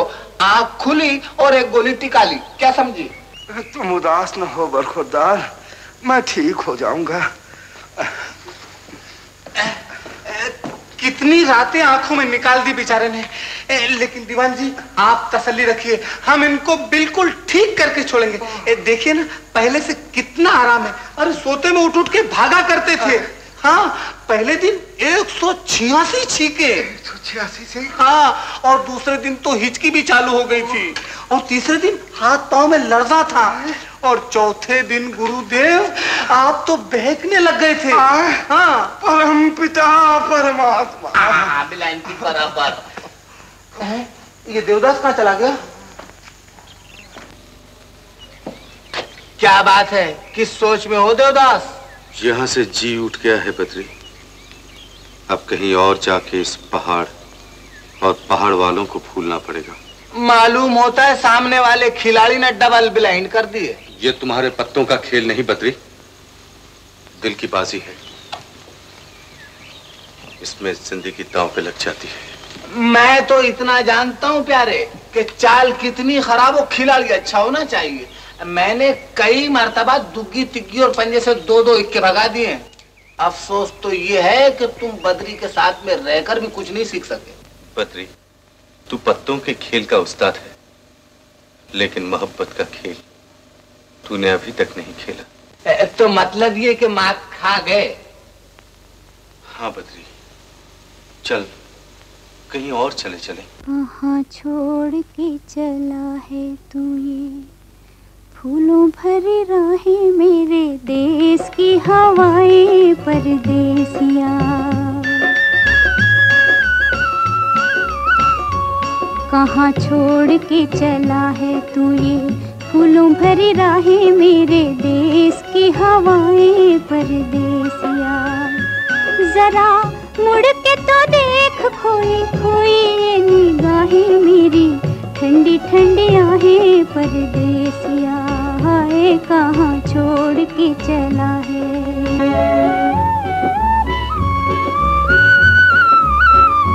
सैया मान न मान मेरा दिल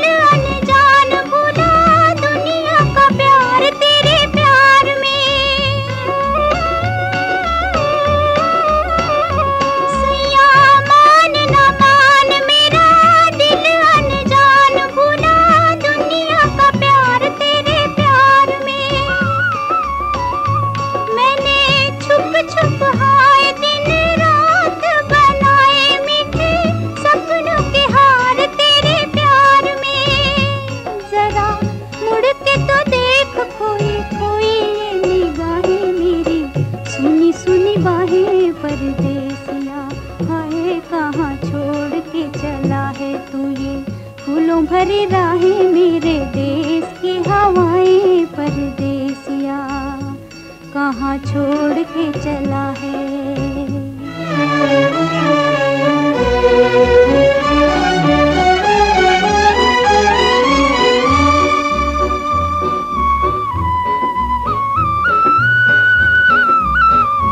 तू जो लौट के आए मुझे मुखड़ा दिखाए तो मैं अखियां बिछाऊं तेरी राह में।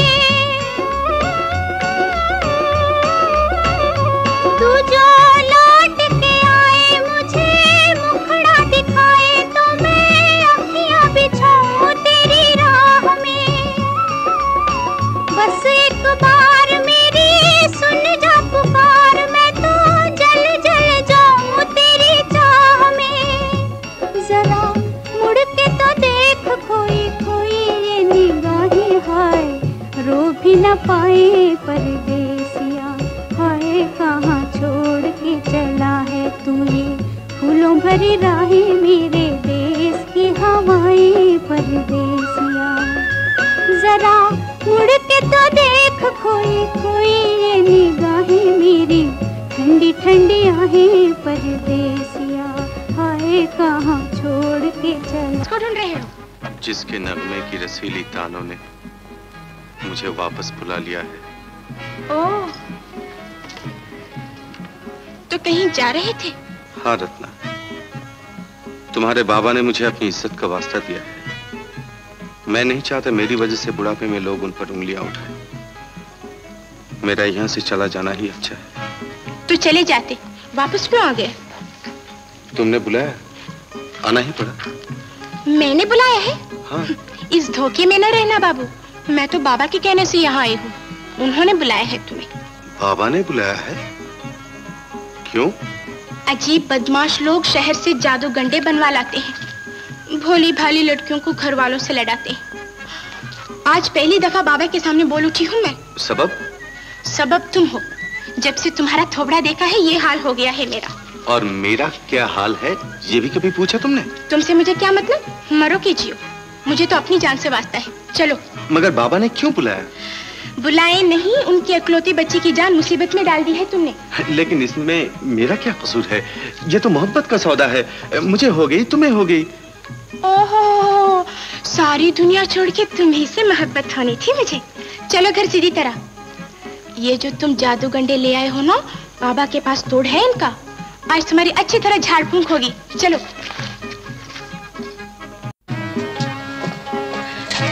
आ गए हैं बाबा। आ गए बाबू। रत्ना तू अंदर जा। जी, इससे पहले कि आप कुछ कहें, मैं अपनी पोजीशन यानी कि आपका वहम दूर कर देना चाहता हूँ। क्या मतलब? मतलब ये कि आप बिल्कुल गलत समझ रहे हैं। रत्ना भी गलत समझ रही है मुझे। तो जो कुछ रत्ना ने मुझे बताया है वो गलत है? बिल्कुल गलत। तो आए क्यों यहाँ? चले जाओ यहाँ से। मैं दिन भर इसकी जान को रोता रहा हूँ कि ये परदेसी बाबू न किसी के हुए हैं न होंगे। भगवान ने इनको आंखें दी हैं कि दूसरों का तमाशा देखा करे, दिल नहीं दिया कि दूसरों का दर्द महसूस करे। जी, मगर मैं तो वो जादूगंडे की बात कर रहा हूँ। जादूगंडा कैसा? रत्ना कहती है ना। क्या कहती हूँ मैं? तूने कहा था ना कि मैं शहर से जादूगंडा लेकर आया हूँ। बकवास है जी। बकवास है जी? तो खा बाबा की कसम, नहीं तो मैं बाबा की कसम खाता हूँ। मैं सच कहती हूँ बाबा, मैंने जो कुछ कहा है ठीक कहा है। मुझे तुम्हारी कसम। झूठी कसम खा रही है बाबा। झूठी कसम खा रही है? जी। तो मैं फिर कहता हूँ, अगर मेरी बेटी झूठ बोल रही है तो तुम फौरन यहाँ से निकल जाओ। पर बाबा, बात दरअसल एक ही है। जो मैं कहती हूँ वही ये कहते हैं। जी। ओहो, तुमने मुझे किस चक्कर में डाल दिया है। देखो बाबू, इसने मुझसे ये कहा है कि तुम दोनों का आपस में प्रेम है। क्या ये बात झूठ है? जी नहीं, ये तो बिल्कुल ठीक बात है बाबा। तो फिर तुम क्या कह रहे थे? जी मैं तो बड़ी शैतान है रत्ना, मुझसे कुछ कह दिया और आपसे कुछ। समझा। बाबू, सवेरे मेरी गैरत बोल रही थी और इस वक्त ममता बोल रही है, जो न जिल्लत से डरती है न बदनामी से। लेकिन इससे पहले कि मैं अपनी लड़की का हाथ तुम्हारे हाथ में दूं, आओ मैं तुम्हें मोहब्बत की समाधि दिखाता हूं। आओ।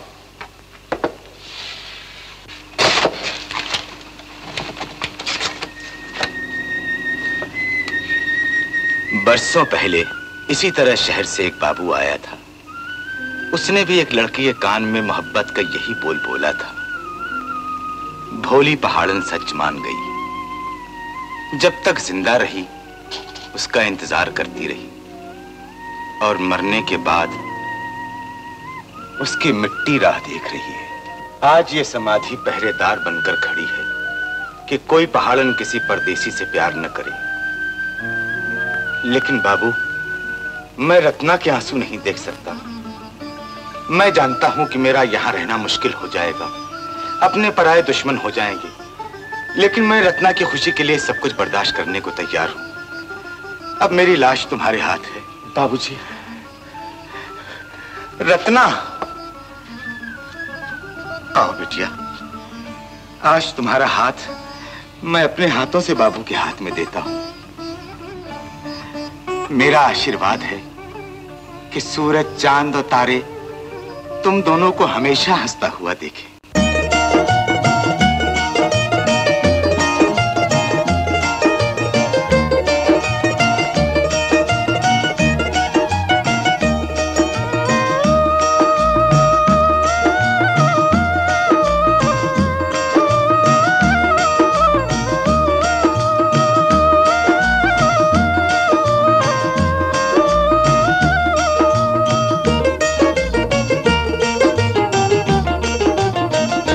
चंदनिया नदिया बीच नहाए, वो शीतल जल में आग लगाए, के चंदा देख देख मुस्काए, हो रामा हो रामा हो। चंदनिया नदिया बीच नहाए, वो शीतल जल में आग लगाए, के चंदा देख देख मुस्काए, हो रामा हो रामा हो।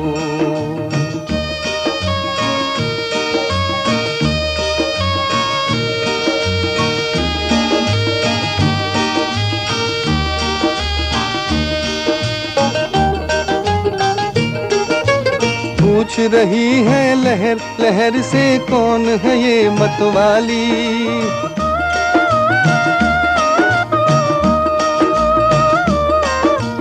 पूछ रही है लहर लहर से, कौन है ये मतवाली। तन की गोरी चंचल छोरी, गेंदे की एक डाली। ओ रूप की चढ़ती धूप सुनहरा रंग आज बरसाए, हो रामा हो रामा हो। चंदनिया नदिया बीच नहाए, वो शीतल जल में आग लगाए, के चंदा देख देख मुस्काए, हो रामा हो रामा हो।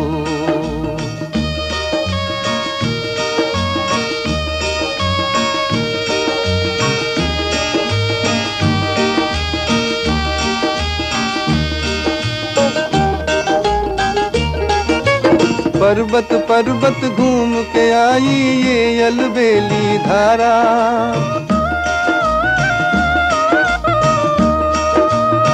ये अलबेली धारा, क्या जाने किस आसमान से टूटा है ये तारा। ओ शोला बन के फूल कमल का जल में बहता जाए, हो रामा हो रामा हो। चंदनिया नदिया बीच नहाए, वो शीतल जल में आग लगाए, के चंदा देख देख मुस्काए, हो रामा हो रामा हो। चंदनिया नदिया बीच देख देख मुस्काए, हो रामा हो रामा हो।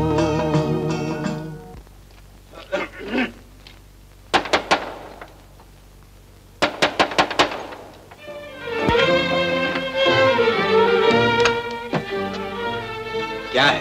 रत्ना कहाँ है? तुम कौन हो पूछने वाले? मैं कहता हूँ रत्ना कहाँ है? मैं कहता हूँ तुम कौन हो पूछने वाले? मुझे खबर मिली है कि रत्ना तारों की छाव में परदेसी के साथ आंख मिचौली खेलने गई है। एक और खबर देता हूँ तुझे, मैंने उसका हाथ बाबू के हाथ में दे दिया है। मैं ये कभी बर्दाश्त नहीं करूंगा। कुत्ता बहुत से बहुत क्या करेगा, भौंक भौंक के चुप हो जाएगा, बस ना मालूम हो जाएगा तुम्हें। चंदू, ये भी सुन ले, कल सुबह 8 बजे उनकी शादी हो रही है।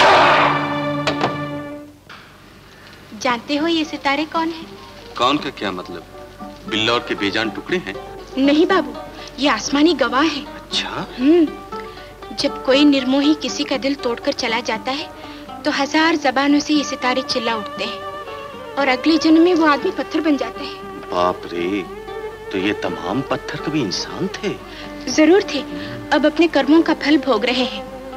याद रखना बाबू, अगर तुमने भी ऐसा किया तो पत्थर बन जाओगे। अगर तुमने ऐसा किया तो?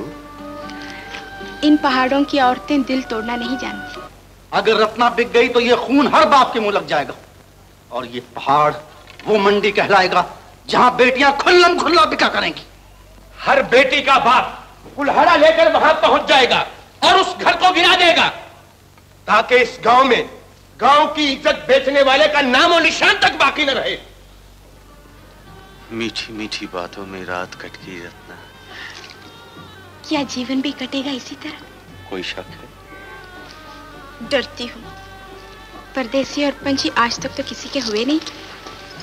भरोसा नहीं मुझ पर? बिल्कुल नहीं। हाँ, भरोसा है तो बाबा के आशीर्वाद पे। वहम न करो रत्ना, जाओ, दिन निकलने वाला है, वो दिन जब तुम हमेशा के लिए मेरी हो जाओ। क्या? मैं तो तुम्हारी हो चुकी हूँ, यूं कहो कि तुम मेरे हो जाओगी। अच्छा परदेसी, मेरी सखियां मेहंदी लेकर आती होंगी, अगर उन्होंने पूछा डोला कहाँ जाएगा तो क्या जवाब दूं? बड़ी शान से गरज कर कहना कि दिल्ली के सबसे बड़े रईस राय बहादुर गोपालनाथ के यहाँ। राय बहादुर? गोपालनाथ।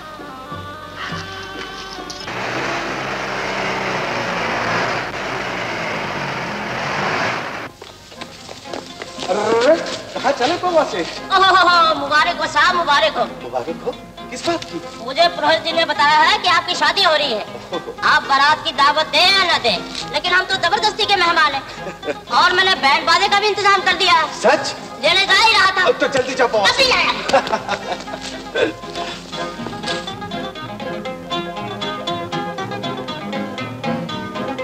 बाप रे बाप, आज तो ये ठंड जान लेकर छोड़ेगी। 1000 रुपए की चाल। अजी राजकुमार साहब।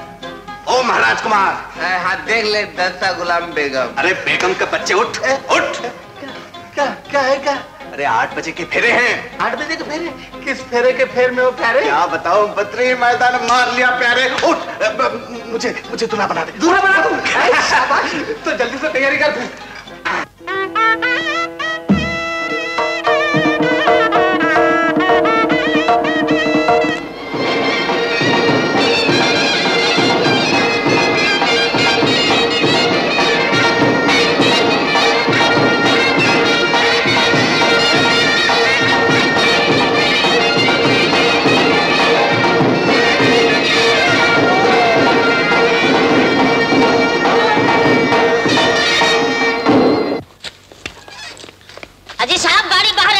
आप तो मुझे नीचे ही दे देते।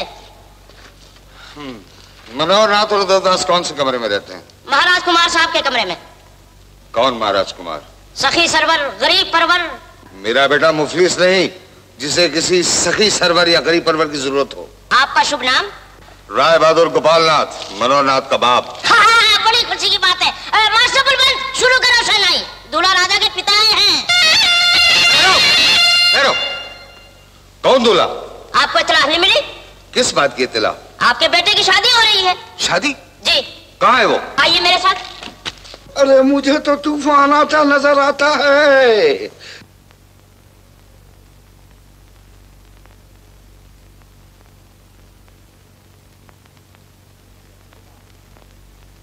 ले जल्दी से बांध। किधर गया छेड़ा? हाँ ये। ये क्या हो रहा है?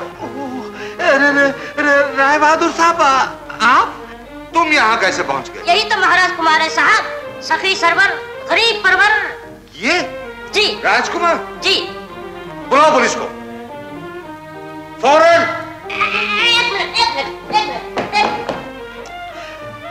पुलिस।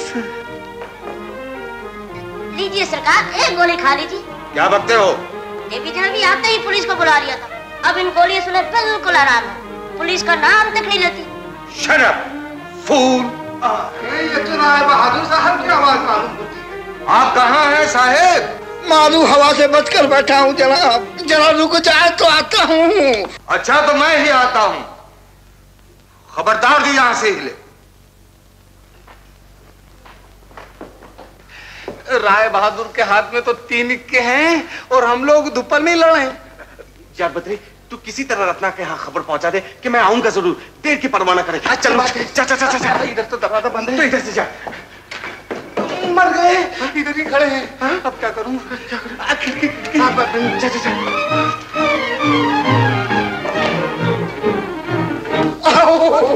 ये क्या जुल्म कर रहे हैं आप? ये औरत कौन है?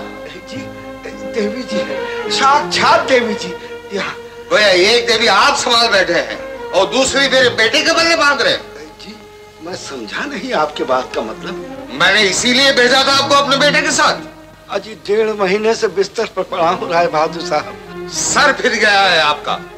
17 दिन हुए आपको दिल्ली से चले हुए। 1.5 महीना बिस्तर पे कैसे हो गया? जी 17 दिन। अरे तो फिर मुझे कह रोज हुई इस हिसाब से। 5 घटा दो 17 में से देवी जी। मगर आप तो कहते थे। अजय मैं क्या जानूं, मुझे तो महाराज कुमार साहब ने बतलाया था, जिन्होंने मेरा इलाज करवाया है। अब उसका इलाज मैं करता हूँ।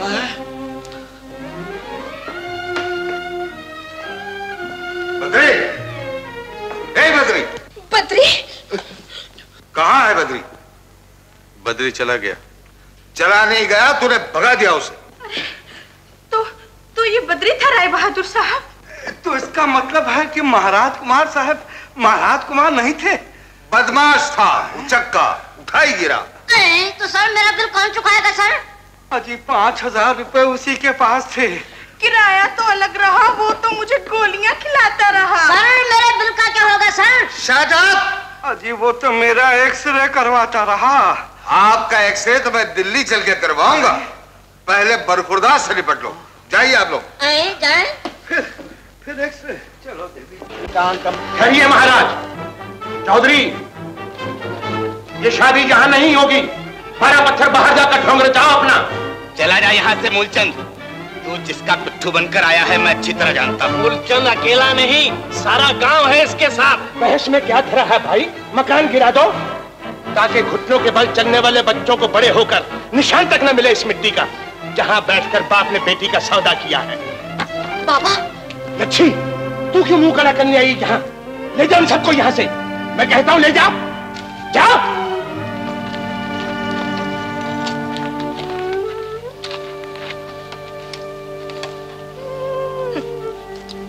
हाथों में कुलाड़ा लेकर मुझे विदा करने आए हो तो? लग गए वो जमाने डैडी, जब लाल कपड़ों में लिपटी हुई शादी की लॉटरी निकला करती थी। अब दिल के सौदे होते हैं। भगवान, शर्म नहीं आती मेरे सामने बेहुदा बकवास करते हुए? शर्म इस बात पे आ रही है मुझे कि 8 बज चुके हैं और अभी तक मैं यही हूँ। तुम वहां नहीं जाओगे। मैं जरूर जाऊंगा डैडी। मेरी इज्जत को पांव में रोनते हुए, खानदान की पत उछालते हुए। अगर इस बात से खानदान की पत उछलती है तो मैं मजबूर हूँ।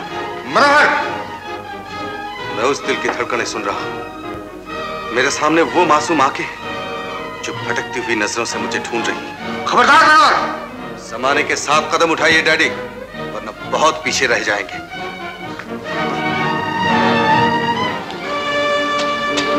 ठहरो बाबू, वहां जाने से पहले हमसे निपटना होगा। अगर किस्मत साथ दे तो मंडप तक पहुंच जाना। तुम्हारे हाथ तो कबड्डी के दिन ही देख लिए थे। वो दिन और था और ये दिन और है। उस दिन भी देख लिया था और आज भी देख लेता हूं।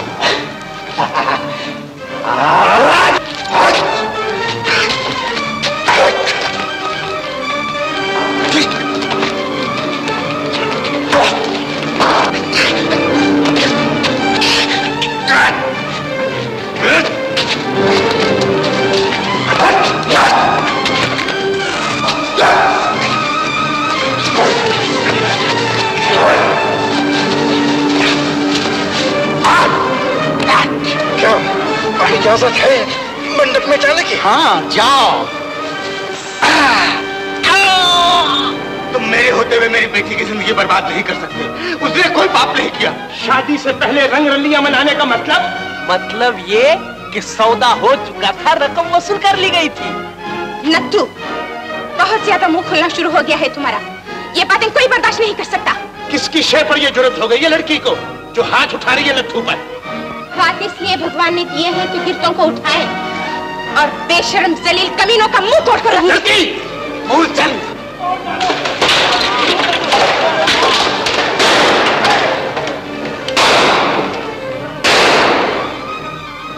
क्या हो रहा है? कैसी लूटमार मचा रखी है? हम इसका जवाब चाहते हैं। महाराज कुमार साहब, आपके होते हुए गांव में यह अन्याय हो रहा है। रोकिए इन लोगों को।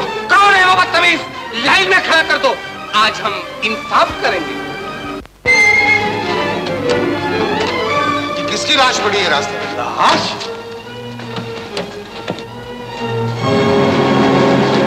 बेटा, ये तो बरखुरदार है। क्या कैसे हुआ? किसने मारा है बरखुरदार को? ड्राइवर, गाड़ी घुमाओ। राय बहादुर साहब, पुलिस को चला देनी चाहिए फौरन। मनोहर को उठा के गाड़ी में रखो। मैं कहता हूँ कि अच्छा होता पुलिस आ जाती मौके पर। मैं कहता हूँ जल्दी करो, लड़के को गाड़ी में रखो। जैसी आपकी मर्जी।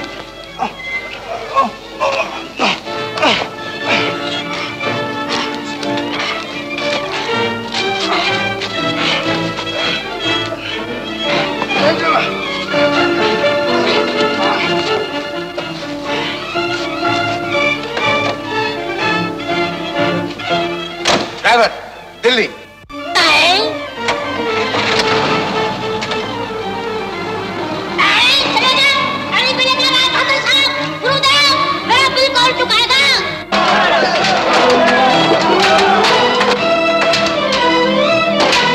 चोट ज्यादा खतरनाक नहीं है। ऐसा मालूम होता है कि इन्हें कोई बहुत बड़ा सदमा पहुंचा है। सदमा? लेकिन ये होश में क्यों नहीं आता डॉक्टर साहब? घबराइए नहीं, मैं अभी दवा भेज देता हूँ। परमात्मा ने चाहा तो जल्दी होश आ जाएगा। रत्ना।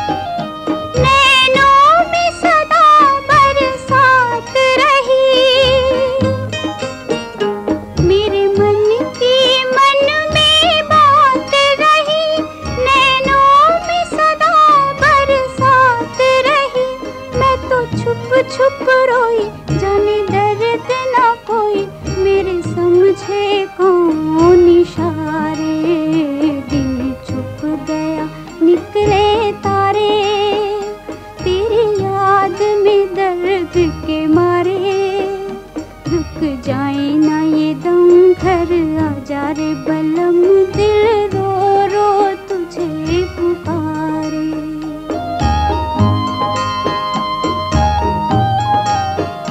दिन छुप गया निकले तारे, तेरी याद में दर्द के मारे, रुक जाए ना ये दम, घर आ जा रे बलम, दिल रो रो तुझे पुकारे। अगर मैं ममता के पल्लू से अंधी जवानी के आंसू न पोंछता तो रात के सन्नाटे में बेशर्मी की राग न अलापती तू। अब किसकी बाट देख रही है? वो रेत के महल ढेर हो गए देखते देखते, वो सपने टूट गए अल्हड़ जवानी के, लेकिन जिद ने हार न मानी अब तक।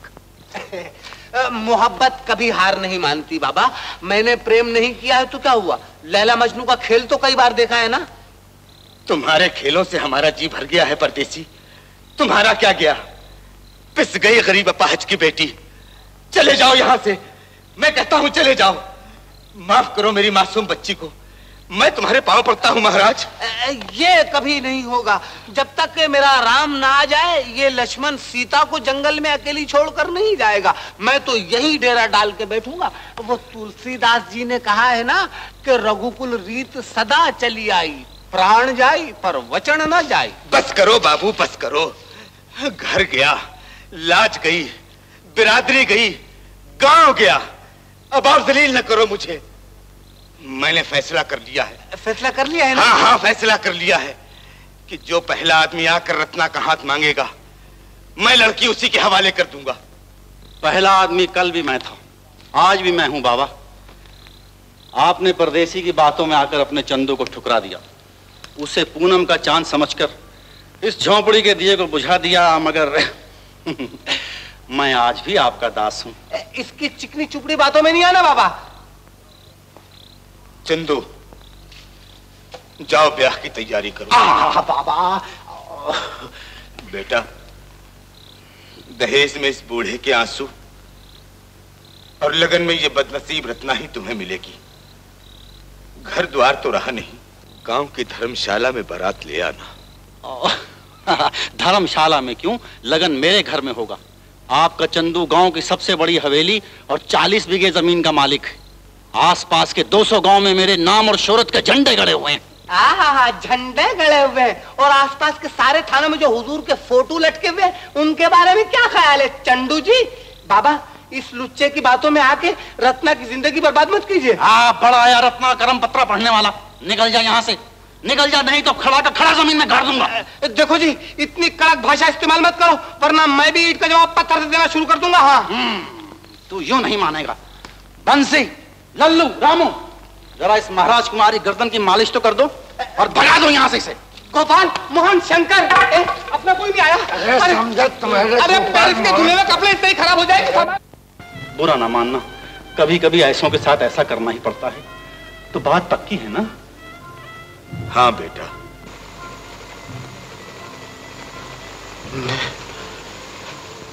मैं कहाँ हूँ? जहाँ तुम्हें होना चाहिए। मैं यहाँ कैसे आ गया? मैं ले आया हूँ तुम्हें। आप? ये आपने क्या किया डैडी? उस मासूम का तो ख्याल किया होता जो हाथों में मेहंदी लगाए, सुहाग का जोड़ा पहने मेरी राह देख रही होगी। उस बूढ़े बाप का तो ख्याल किया होता जिसके भरी बिरादरी में नाक कट गई होगी। कहाँ जा रहे हो? जहां मैंने अपना वादा गिरवी रखा है, जहां लगन मंडप की अग्नि ठंडी हो रही है मेरे इंतजार में। ठंडी होती है तो होने दो, वरना वही आग मेरी इज्जत और आबरू का महल को जलाकर राख कर देगी। तुम वहां नहीं जा सकते, ये मेरा हुक्म है। आपका हुक्म सर आंखों पर, मेरा फर्ज मुझे पुकार रहा है, मुझे वहां जाना ही होगा। तो क्या तुम मेरे मुंह पर तमाचा मार कर जाओगे? कितना बदनसीब है वो घर जहां श्रवण कुमार और राम की जगह तुम जैसे बेटे पैदा होते। बेटा जाएगा बाप के नाम पर भट्टा लगाने, सारी जात बरादरी में बदनाम करने। बदनाम करने नहीं, बदनामी का दाग धोने जा रहा हूं। आप नहीं जानते गांव वाले शहरियों को कितना झूठा और बेवफा समझते हैं। मैं उन्हें समझा देना चाहता हूं कि शहरों में भी वफा के फूल खिलते हैं, शहरों में भी इंसान बसते हैं। मनोहर, अगर तुम्हारी रगों में मेरा खून दौड़ा है तो इस चौखट से बाहर कदम रखने की कोशिश ना करना, वरना मैं ये समझूंगा कि तुम मेरे बेटे नहीं, मेरा खून नहीं। डैडी, राय बहादुर साहब, मैंने कहा जरा धीरज से काम लीजिए, ऐसा ना हो कि जवान बेटा हाथ से निकल जाए। रहने दीजिए उदयदास जी, अच्छा दोस्ती का हक निभाया आपने, खूब निगरानी की मेरे बेटे की। अजी कसूर निगरानी का नहीं, जवानी का है। तो इस गुस्ताख जवानी को आप ही संभालिए, आप ही इस कमरे के बाहर पहरा दीजिए। मैं आपको अपनी दोस्ती और धर्म का वास्ता देता हूं कि वो नालायक इस चौखट के बाहर कदम न रखे। परम पिता परमात्मा। गुरुदेव आए? गुरुदेव, क्या है बरखुरदार? जरा दरवाजा खोलिए ना। दरवाजा खोलो? कहीं तुम छूमंतर हो गए तो?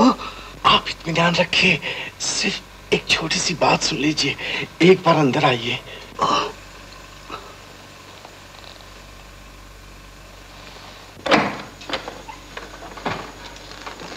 क्यों, क्या है?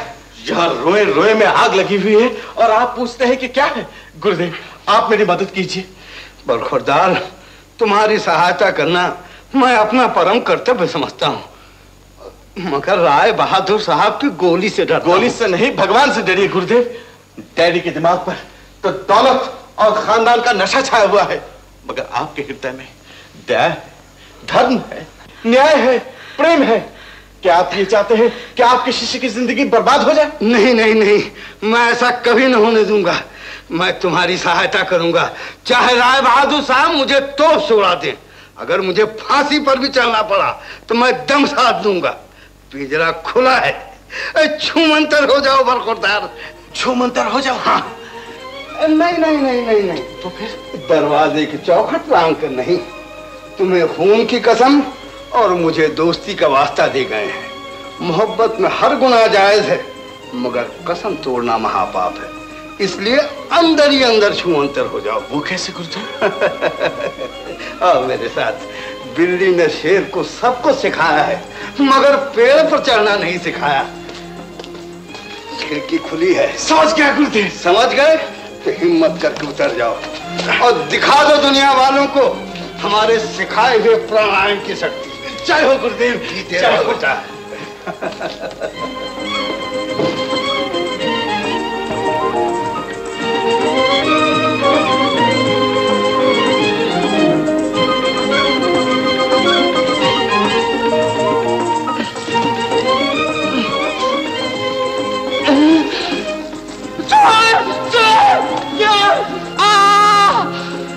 कौन है? चोर चोर चोर! अरे तू यहाँ कैसा आ गया? अरे रत्ना की शादी चंदू के साथ में हो रही है, जल्दी से जा वरना कौवा बुलबुल को उड़ा ले जाएगा। चंदू, अरे तू जरा डैडी को संभाल, मैं चला। अच्छा।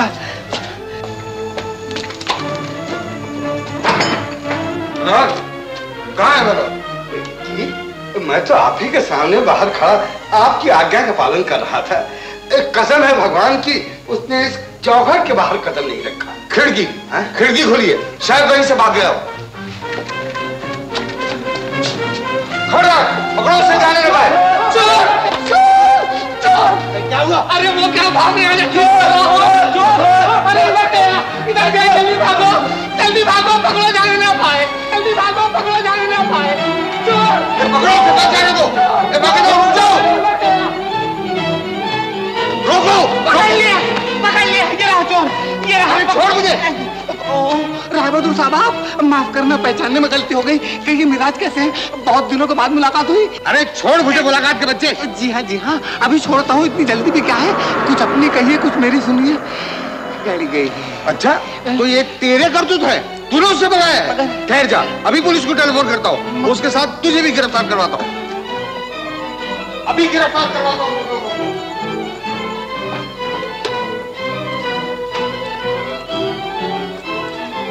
Hello hello police, hello inspector साहब, मैं राय बहादुर गोपालनाथ बोल रहा हूँ। कहिए, क्या बात है राय बहादुर साहब? मेरा लड़का मनोहर घर से गाड़ी लेकर भाग गया है। जी हाँ, भाग गया है। इस वक्त उसकी दिमागी हालत ठीक नहीं है, वो कुछ करने बैठे, आप उसे फौरन गिरफ्तार कर लीजिए। आप घबराइए नहीं, मैं अभी इंतजाम किए देता हूँ।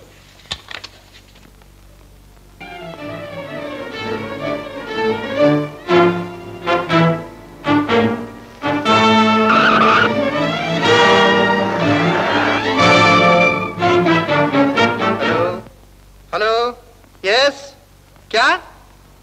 Grey प्लेमथ convertible? पीछा करो उस गाड़ी का।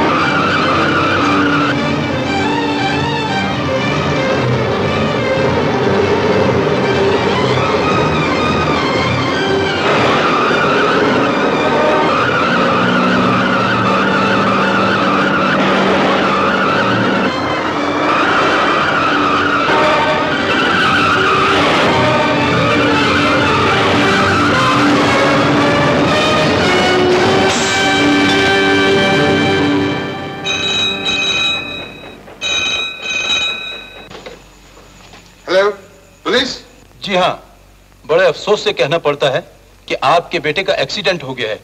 हनुमान टीकरी के मोड़ पे गाड़ी खड्ड में गिर गई है। आप फौरन मौके पे पहुंच जाइए। क्या हुआ बहादुर साहब? मनोहर एक्सीडेंट। एक्सीडेंट? जल्दी गाड़ी निकलवाइए।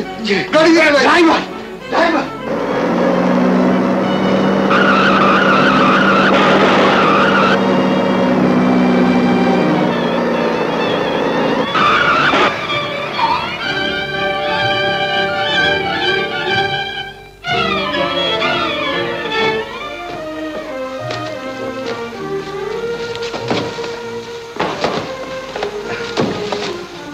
ये रही लाश। लाश? पिता परमात्मा,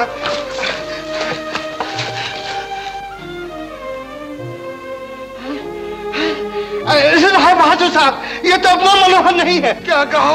मनोहर नहीं है? मनोहर नहीं है? माफ कीजिए, गाड़ी का रंग वही था, शायद इसलिए धोखा हो गया। ये तो कोई और है।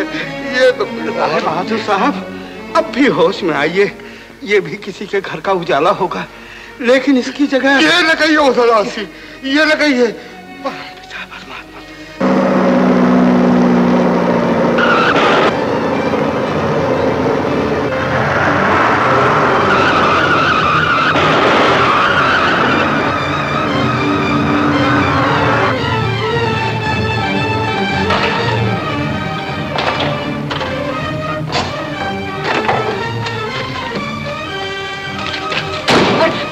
लच्छी, ये सब क्या हुआ? घर की जगह मिट्टी का ढेर, या बाबा थे, रत्ना थी, कहाँ गए सब के सब? बहुत देर करके आए परदेसी। रत्ना की मांग में चंदू के नाम का सिंदूर भरा जा रहा है। लेकिन कहाँ, किस जगह? लच्छी, मुझे ले चलो वहाँ। आओ मेरे साथ।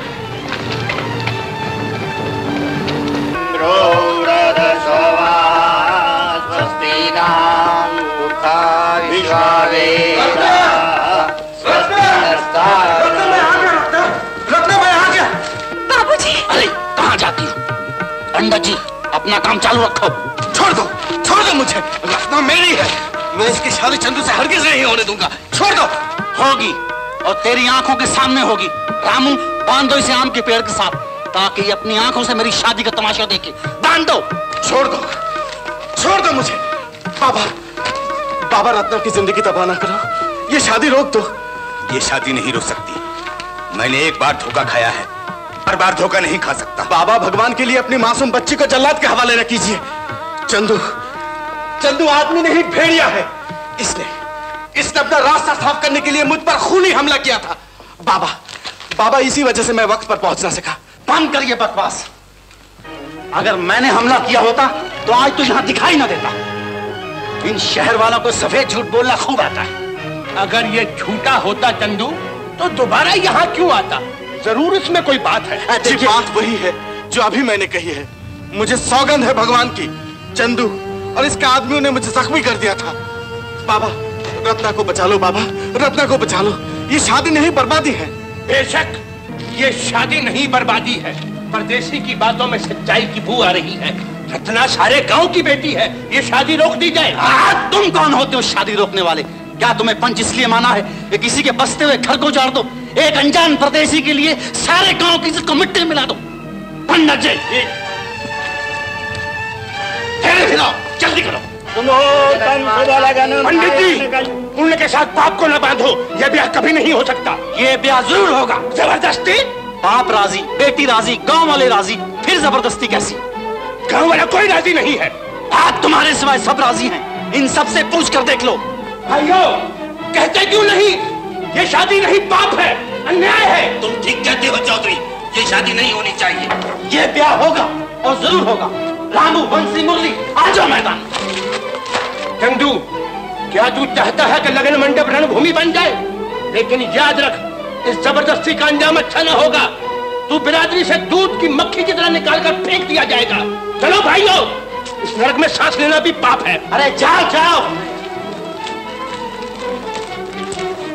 चौधरी, जाने दो इन्हें, मुझे इनकी परवाह नहीं। ये शादी इनके बगैर भी हो जाएगी। ये शादी नहीं होगी। बांध दो इसे पेड़ के साथ।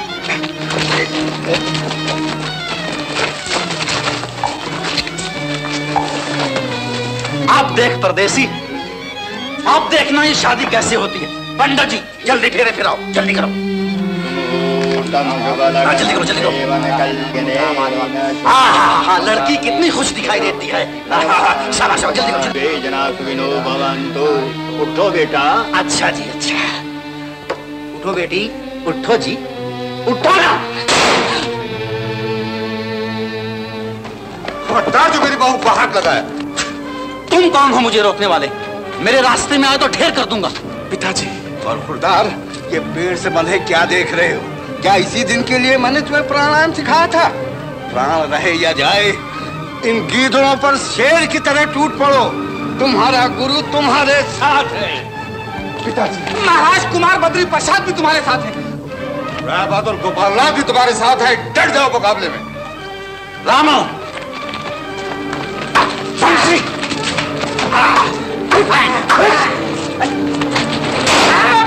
खबरदार, दूसरा आगे बढ़ा तो गोली मार दूंगा।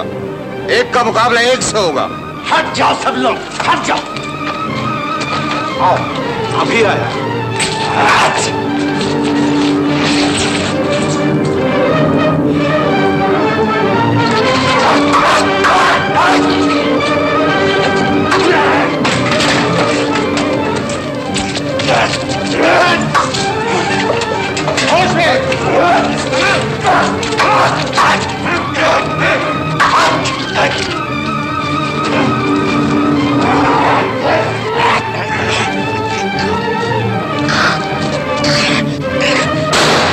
पीछे पीछे।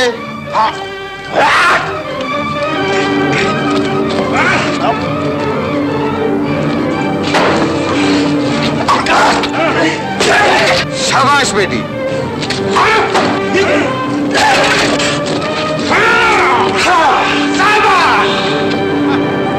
रत्ना, जियो मेरे लाल, तूने मेरे प्राणायाम की लाज रख ली। शाबाश बेटा, शाबाश। मुझे माफ कर दो भैया, लड़के का कोई कसूर नहीं। ये ठीक वक्त पर पहुंच जाता, लेकिन मैं ही इसके रास्ते की दीवार बन गया था।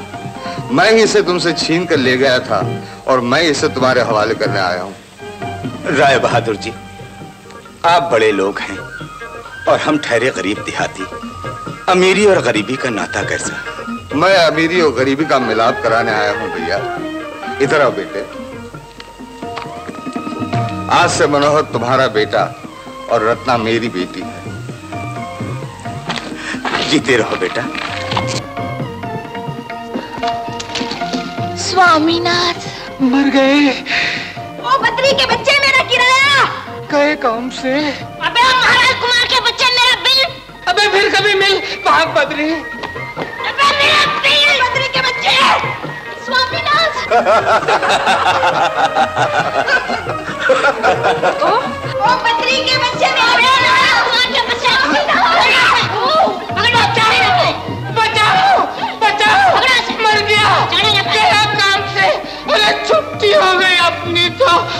क्या सत्य हो गई।